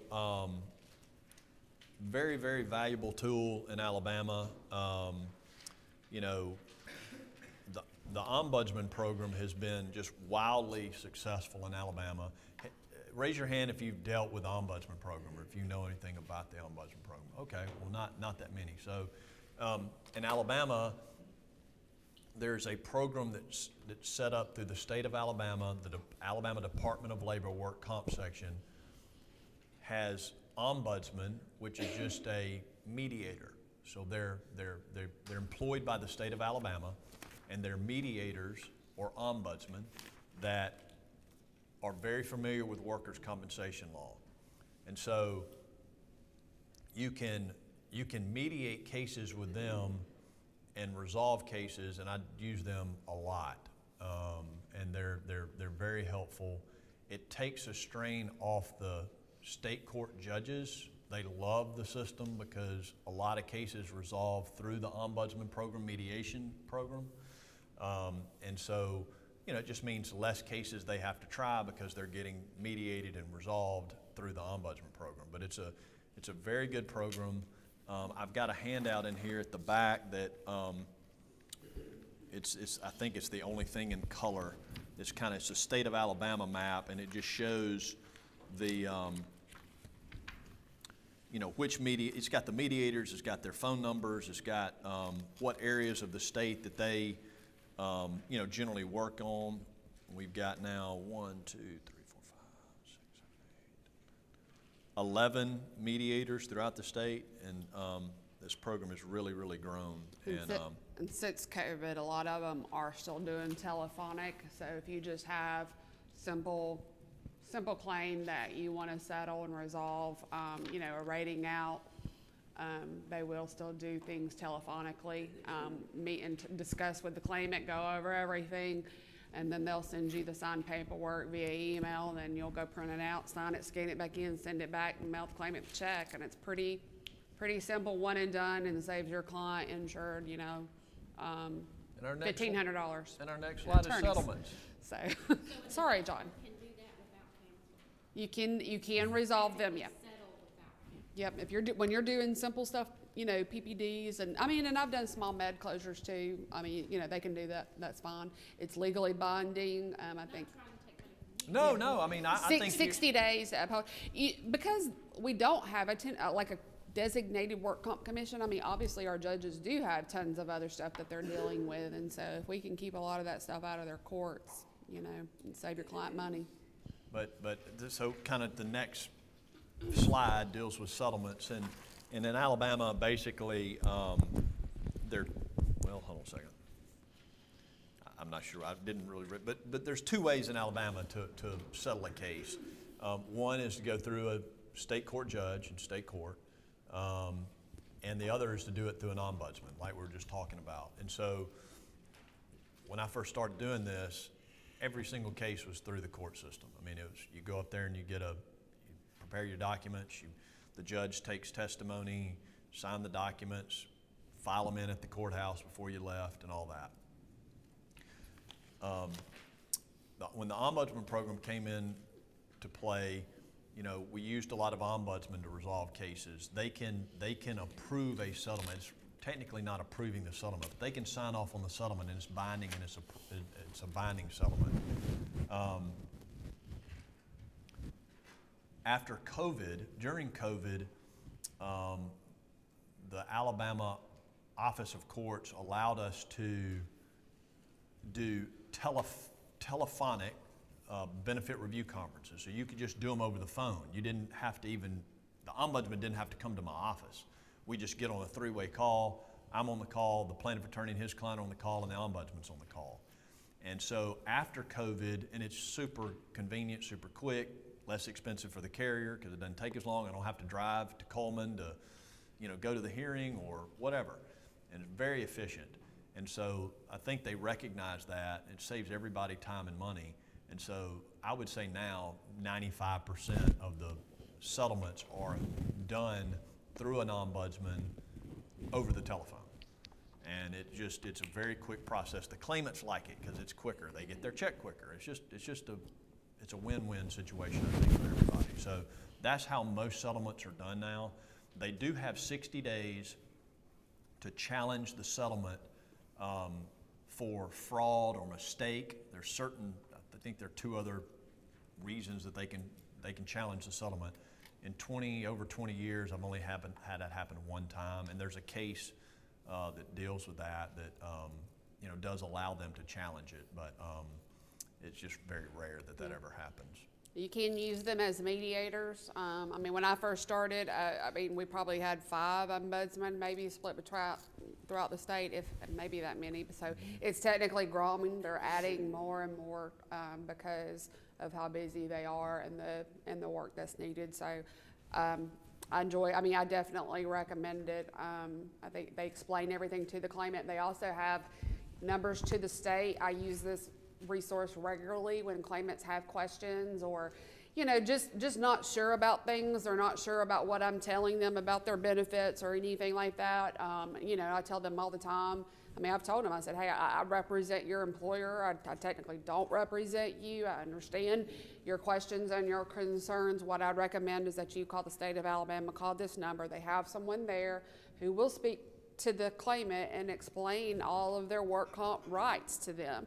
It's a neutral party. So, you know, instead of trying to, run them off to an attorney, definitely give them that number to the state and say, hey, you know, if you just want to talk to somebody about what I'm telling you is right, you know, or whatever, just have that extra valid. And believe it or not, your claimants appreciate that. They appreciate that you're kind of recognizing, you know, their doubts, you know, with them, and giving them that other opportunity so they don't have to run to an attorney. So. And that number is in the handout attached with where that color coded, you know, map of Alabama is. But Dana said something that I thought I need to reiterate, because I wasn't clear on this at first, but the ombudsman can do really 2 different things. They can just help you mediate a case. So you've got to the point where you're ready to try to resolve it.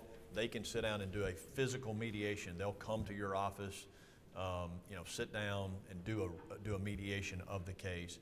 And then they can also approve the settlement or sign off and make the settlement binding once you've reached a settlement. So, you know, typically the way that would work is they come in, you mediate the case, you reach an agreement, and then later you would do that telephonic benefit review conference where you're on the phone and it's getting approved. So it gives me time to have to prepare the settlement documents and you know, submit those to everybody and let the plaintiff and their attorneys sign them and things like that. So that's a good point. They can do both mediations and approvals. So they kind of do 2 different things. Yep. So your defense attorney, you know, you have a bigger case or whatever y'all want to mediate, they may tell you, you know, hey, let's go to Gerald Stringer, who's one of our ombudsmen. He's been around for a long time. Love Gerald. Yes.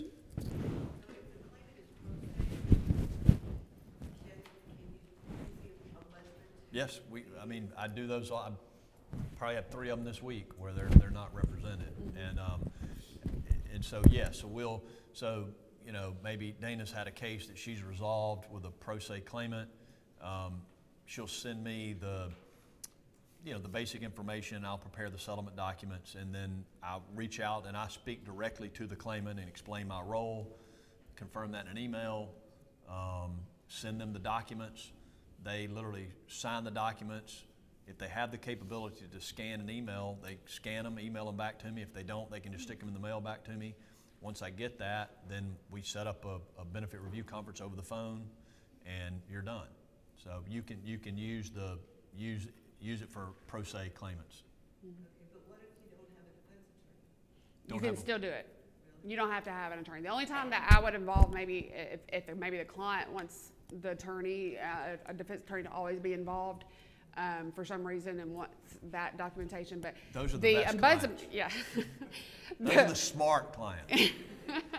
The ombudsmen have their own documents, like a memorandum agreement, affidavit. They write it all up, draw it up, and everybody signs. So you don't have to have legal drafted paperwork. Maybe I want because the claim was a little stickier and I'm closing medical and it's for a larger amount, maybe I want to just really nail it home with more legal documentation. And then I can have a defense attorney actually draft the paperwork, but we still, instead of avoiding the court, doing the court process, we still go through the ombudsman program, but just have more formalized paperwork that's going to outline specifics I want outlined. Then I could go to them for that. So. Okay, workers' compensation, Medicare set-asides. Do you want to talk a little bit about that, or? No. Okay, all right. So, MSAs and Medicare is not a fun topic for anybody, for that matter. I mean, if you've got questions, I'd say see me later, but basically, there's an exam works rep upstairs. I'd say go to them. Basically, you can't close medical benefits and then push the responsibility for that treatment on Medicare, okay? So the way you avoid that is you carve out a part of the settlement through a Medicare set-aside. It's a way to just put money aside for their medical care. And you can show, okay, we're closing medical benefits on this, but we're not gonna send them to Medicare to get their treatment. We're gonna put money in this pile over here, and it's gonna be reserved for them to get their treatment. And they have to go through that money and pay for it before Medicare would consider paying for any treatment for them. And it's more complicated than that, or it can be, but most everybody, and the companies that you work for will have what I call an MSA vendor. They'll have a vendor that is very knowledgeable, and typically I'll be working with that vendor. I'll prepare the settlement documents, and there'll be things that they'll prepare, and but that's the gist of it. So you can't settle the future medical benefits and just push that medical on Medicare, where they're going to go to Medicare and get all their treatment. Medicare doesn't like that. So that's kind of what a Medicare set-aside is. You're just setting that money aside to pay for their treatment through work comp, and not push that off onto Medicare. Does that make sense? Okay. Yep, you do have certain thresholds. Financially speaking, those are all listed on there. We can ask questions about any of that if you may have a specific question. There's nothing special about Medicare in Alabama, I guess, so to speak. I think it's same across the board. That's right. Litigation, lawsuits. All right, so you're up. Yeah, so potential causes of litigation. I think, Dana, actually, you put some of these together, you see these coming up. So there's a legitimate dispute between the parties as to compensability of the claim, medical necessity, things like that. So, they go file a suit. Employee gets mad for some reason, thinks the adjuster doesn't like them, or the doctor's not treating them fairly. That can push them to go file a lawsuit. The claim's been denied, obviously. I mean, that'll obviously push people to go file a lawsuit and get a lawyer. Treatment is denied. They're upset about being returned to work. They think they're returned to work too soon. That may push them to go, hire a lawyer and file a lawsuit. The employer can't accommodate the restrictions, and they don't like that, and they are maybe confused about that, and they go file a lawsuit. They get terminated. That's a whole nother thing that's a whole nother day, another topic. They're dissatisfied with their medical treatment, or their impairment rating, or the amount of money that was offered to be settled. All of those things. They thought it was going to be their payday and they were going to retire. Right. A lot of times we will see, like, there's some influential person, like a spouse or a friend or a cousin or somebody that maybe had a claim and they got this out of it, and they're not going to offer you this. Well, then that can drive them into a lawsuit. And then, of course, we see a lot of ads. TV. If you turn on the TV every morning, you see them. A lot of plaintiff attorneys, right? Yeah. Hammer, the Alabama Hammer. Yeah, there are a lot of them. So those are all reasons that kind of can end up where you had a claim and now you got a lawsuit. Who can file litigation and workers' compensation claims? Well, typically, obviously, you always see the plaintiff, the claimant, the employee. They're the ones filing the lawsuit. But in Alabama, I can initiate the lawsuit, and we do that when it's strategically advantageous for us to do that. And so, for example, if I have a claim that I think is questionable and we're going to deny the claim, and and it just happens to work out where maybe there are 2 or 3 venues that could be proper, I'm going to go ahead and file suit against the employee saying there's a dispute about whether we owe this claim, and Judge, we want you to have a trial and tell us whether we owe this or not. And I'm going to pick the best venue for me.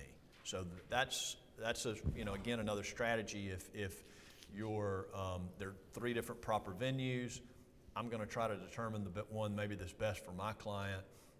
And on a disputed claim like that, I may go ahead and file suit to kind of beat them to it. So that's, sometimes you hear that called a jump suit. You talk venue. You say venue. You did say venue, right? Yeah, because that's kind of the whole thing. You're trying to kind of determine what the best venue. Receipt of a workers' compensation lawsuit by the employer. So your employer will get, a lawsuit, and typically the way they're served by the lawsuit. Some of this stuff y'all already probably know, but you want them to then make sure that they, if you see something's coming, you say, hey, look, if you get these papers, please call me. Dana will say, please call me and let me know. Make sure that you let us know that we're served. And sometimes maybe I'm already involved and I'll tell them that, be on the lookout. If you get served, please let us know. Get it to us as soon as possible.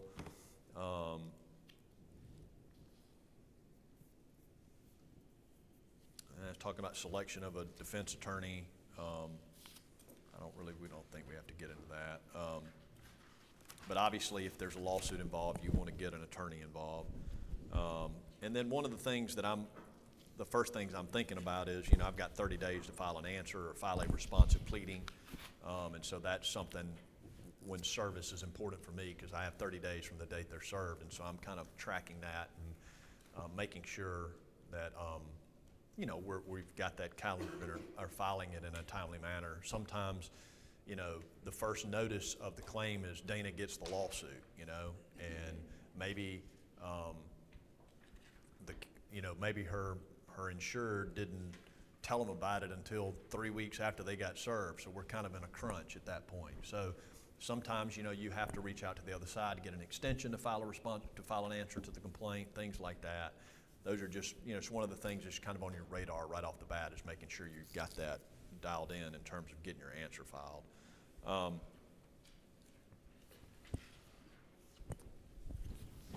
Looks like we got 10 minutes. Initial action required by defense attorney in a work comp lawsuit.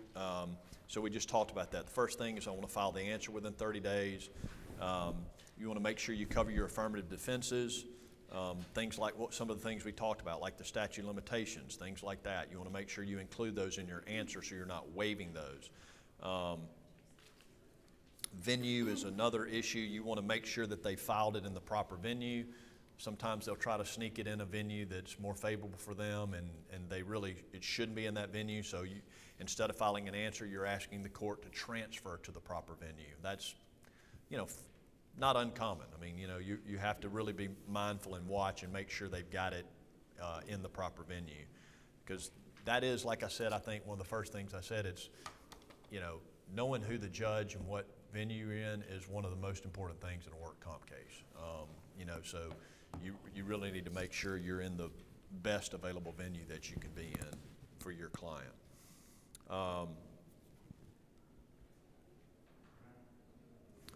Sometimes you'll get a lawsuit in that will have other claims, like, count 1, work comp, count 2, negligence for a car, some type of car wreck, count 3, a retaliatory discharge claim. So when you have that, you need to kind of get guidance from your attorneys as to what to do with those claims. And we talked a little bit about coverage. Generally speaking, just the work comp claim would be covered under the work comp policy. The other claims would not be covered. And so that's something you should be aware of. And typically you might have to you might need to get coverage counsel involved to make sure you don't owe any defense on those other claims. These are just basic things. The attorney needs to respond to the plaintiff's interrogatories. We need to file interrogatories. We do that in every case. We're going to file interrogatories and a request for production of documents to the other side. And then something that I think is real important, and I'm sure most lawyers do this, but from the very beginning, I want to get the claim file. I want to analyze all the facts. I want to I want to figure out what legal issues, I want to identify those legal issues. Are there defenses that we could bring here? You know, what are the legal issues where we could fight the compensability of this claim? And so after I get all that information, I'm going to put it in what I call an initial case evaluation, where I'm going to lay out the facts to you. Here are the facts. Here are the legal issues that we're going to be dealing with, and then kind of typically if they've already been at MMI and there's been a rating, I'm going to do calculations. I'm going to do the initial calculations to give you some idea about what kind of the potential exposure might be on this claim. And that can also help you with your reserves when you're trying to set your reserves and things like that. You know, I'm going to lay all that out in that initial evaluation. It kind of gives us a roadmap and a thing that we can use to kind of throughout the case. And then, you know, once we take the deposition, we would update that and, you know, update the issues. Okay, well, this defense is not good anymore. We've decided we're not going to be, but this one has been strong, and you know we've got these other facts that are going to make that that defense stronger than we thought we were. Outrage lawsuits, something you don't want to see. You know, sometimes we will see outrage lawsuits. Has anybody heard of an outrage lawsuit? Okay, I see some heads nodding. Y'all are hanging on.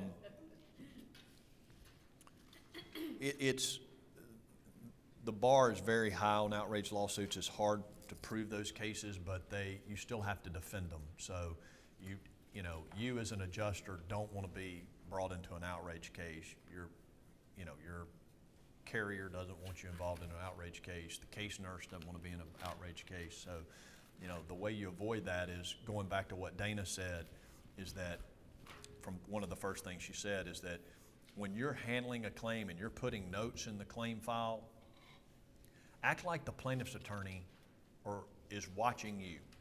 He can see what you're putting in that claim file. It's not, that stupid, you know, claimant is so dumb, he's been bothering the heck out of me, and I'm not going to offer him anything on this case.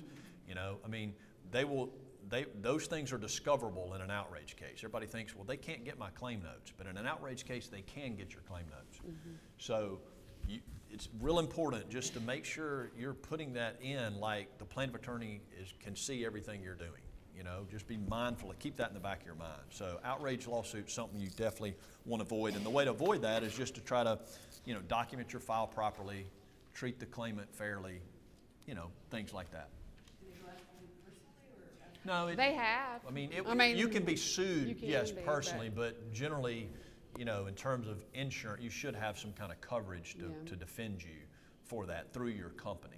But they would, yes, I've seen adjusters named individually in outrage cases, and case nurses in outrage cases. Case nurse is a big thing, making sure that you're using people who are good, ethical. If they've got something to tell you, if they've got an opinion, make sure they're picking up the phone to tell you that and not telling you in writing. And it can be as simple as, you know, I think he's lying, or I'm thinking, you know, that he's fraud. I had one in Mississippi, just because, and she got brought into it because she put in there, you know, I think that he's fraud.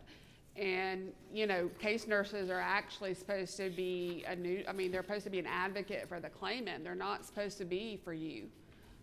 And so it's very, and that's been something that's big in Alabama, or with some of, you know, attorneys, depends on what attorney it is, and making sure that you're using, you know, right, the case nurses are operating the way that they're supposed to be operating, which is to the favor of the claimant. And case nurses can get in a lot of trouble if they're not. They're not supposed to be, you know, appearing like they're, you know, going to the bat for the insurance company, you know, with the doctor and fighting for you and, you know, convincing the doctor, hey, do this. You know, I mean, everybody should be operating on moral ground. But if they, you know, obviously you've got opinions. Obviously if they're going to the appointments, they see things and they can see discrepancies in behaviors and stuff like that. So just make sure it's, just make sure that it's a phone call, and if something needs to be updated in your file, just be very careful, you know, in how you're wording that. you know, or just keep it, sometimes we do have to keep things in the back of our mind and maybe not put them in a file, just depending on what they are, but. Okay, we've got like 3 minutes or something like that left. Technically, it's so- 11:50 is the end. Okay. I know, I was Oh, enjoying watching how fast you were Well, now going. can I do it? Now I have to make, well, I thought it was 11:30. No, but we can get a little bit early. Well, I mean, it's hard to say, okay, yeah. we're going to be gone, and then everybody's like, yeah, and then they're like, no, we got to stay till 11:50. I know. We're Well, gonna- let's just do this. questions. Let's do some questions and see if anybody has any questions. And I think we've kind of covered. And the y'all can majority of look it. over the PPD ratings and the AW, you know, if anybody has any, I know we didn't talk about like how to calculate PPD, PTD. Obviously that's different in Alabama if you've never done Alabama versus other states. Because of the cap, so the body as a whole is worth 300 weeks of benefits. We do get to take credit for the TTD paid, which is obviously nice that you have 300 weeks and you get to take credit for that. And then if you settle in a lump sum, which I always would, because if you don't, you extend your statute of limitations out. You know, then you can take like a 6% offset. So a lot of those are all in there. But, you know, I don't know if anybody has any questions about Alabama ratings, TTD, PPD. Question here.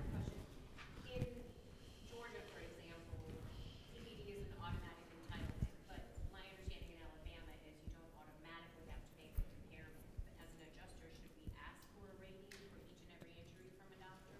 Okay, let's make sure I understand. So your question is, in Georgia, PPD is automatic, and they just initiate those payments on a weekly basis? Okay, so in Alabama,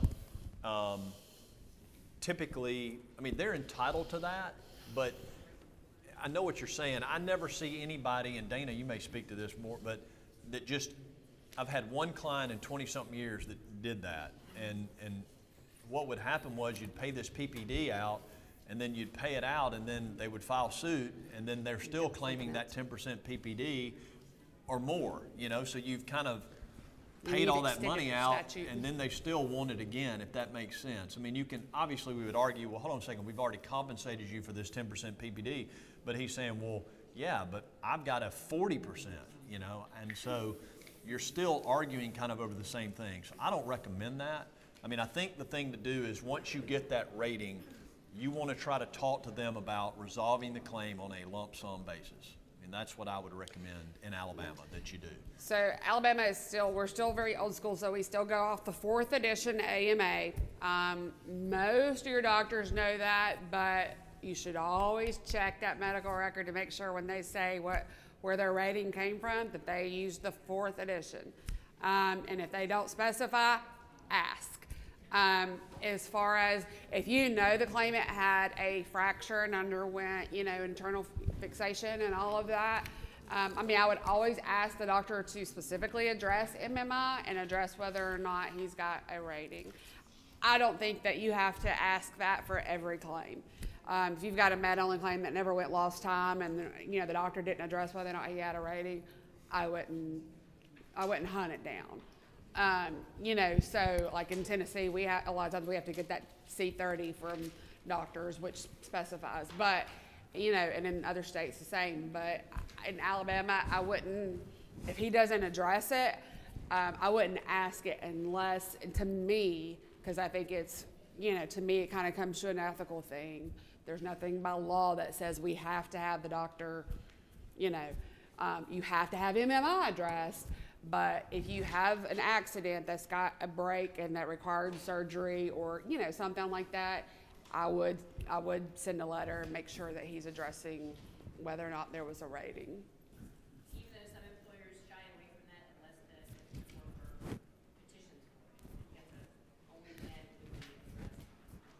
I mean, if your employer wants you to do it or doesn't want you to do it and you don't feel like there's, you know, I mean, I guess I don't think that there's anything that says that you have to ask for it. But again, if you have a guy who's got a back surgery, I mean, I guess the question is down the road, are you going to be trying to defend that to a plaintiff attorney that says, you know, well, you know, he had a 3-level fusion. I mean, well, on what grounds did you think he wasn't going to be entitled to an impairment rating or a settlement? So, I mean, most cases you're going to, the authorized doctor is going to just tell you either it's a 10%, it's a 0%, you know, and I've had them. They'll say, okay, release to retort, full duty, no restrictions, 0% PPI rating, you know, or whatever it is. So I would say, at least in my experience, it may just be that it's just the claims I'm seeing is, you know, some things don't get to me, but, you know, they're gonna give you an impairment rating if one is warranted, and then you would work off of that. I mean, you kind of you're depending on the authorized doctor to tell you whether there's a rating or not. And if they ignore it, I mean, again, if it's a 3-level fusion and they ignore it, I mean, that's one thing. Right. And I mean, you know that person's going to have some type of a permanent impairment.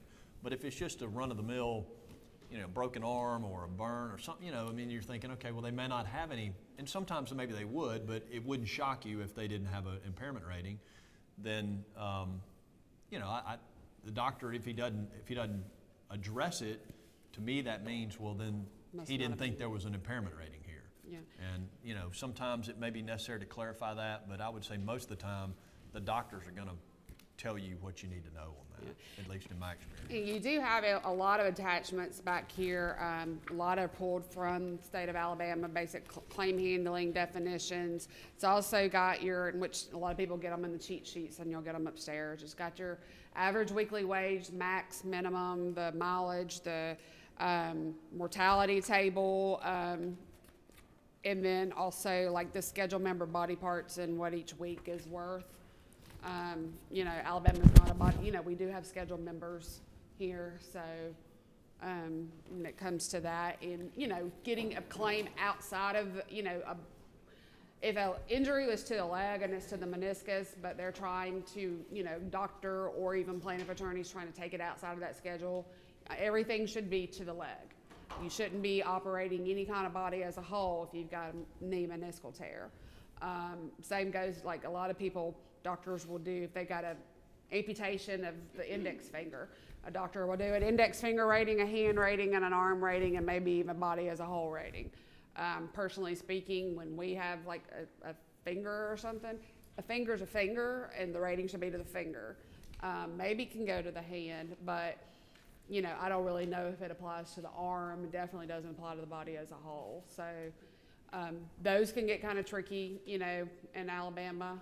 People want to take things out of the schedule, which is, you know, there's a lot of burden for that. Obviously, there's a pain exception burden and stuff to try to get a scheduled member outside of the schedule on a body. Does anybody have any questions Yep. for us? Yep. In terms of subrogation, Yep. is Alabama for automobile accidents, is it a comparative state or a contributory negligence? There's no comparative negligence in Alabama. Yep. It's contrib. Anything else? Any other questions? I will say before we leave, last year at least, they sent me a list of everybody that had signed up, and I just sent an email to the group with an attachment of the handout, you know, just so, I know you've got it here and you're obviously welcome, please take it with you, but so I will try to do that. If they send me everybody's email and list, I'll shoot you an email with this, you know, in a you know, digital, you know, format. So, and you know, Dana's name, my name and number and everything's on here. So if you have any questions or anything, feel free to call us if you have any questions about anything. And thank y'all for coming. We appreciate y'all bearing through this cold Thank y'all. room. So thank y'all. Thank you.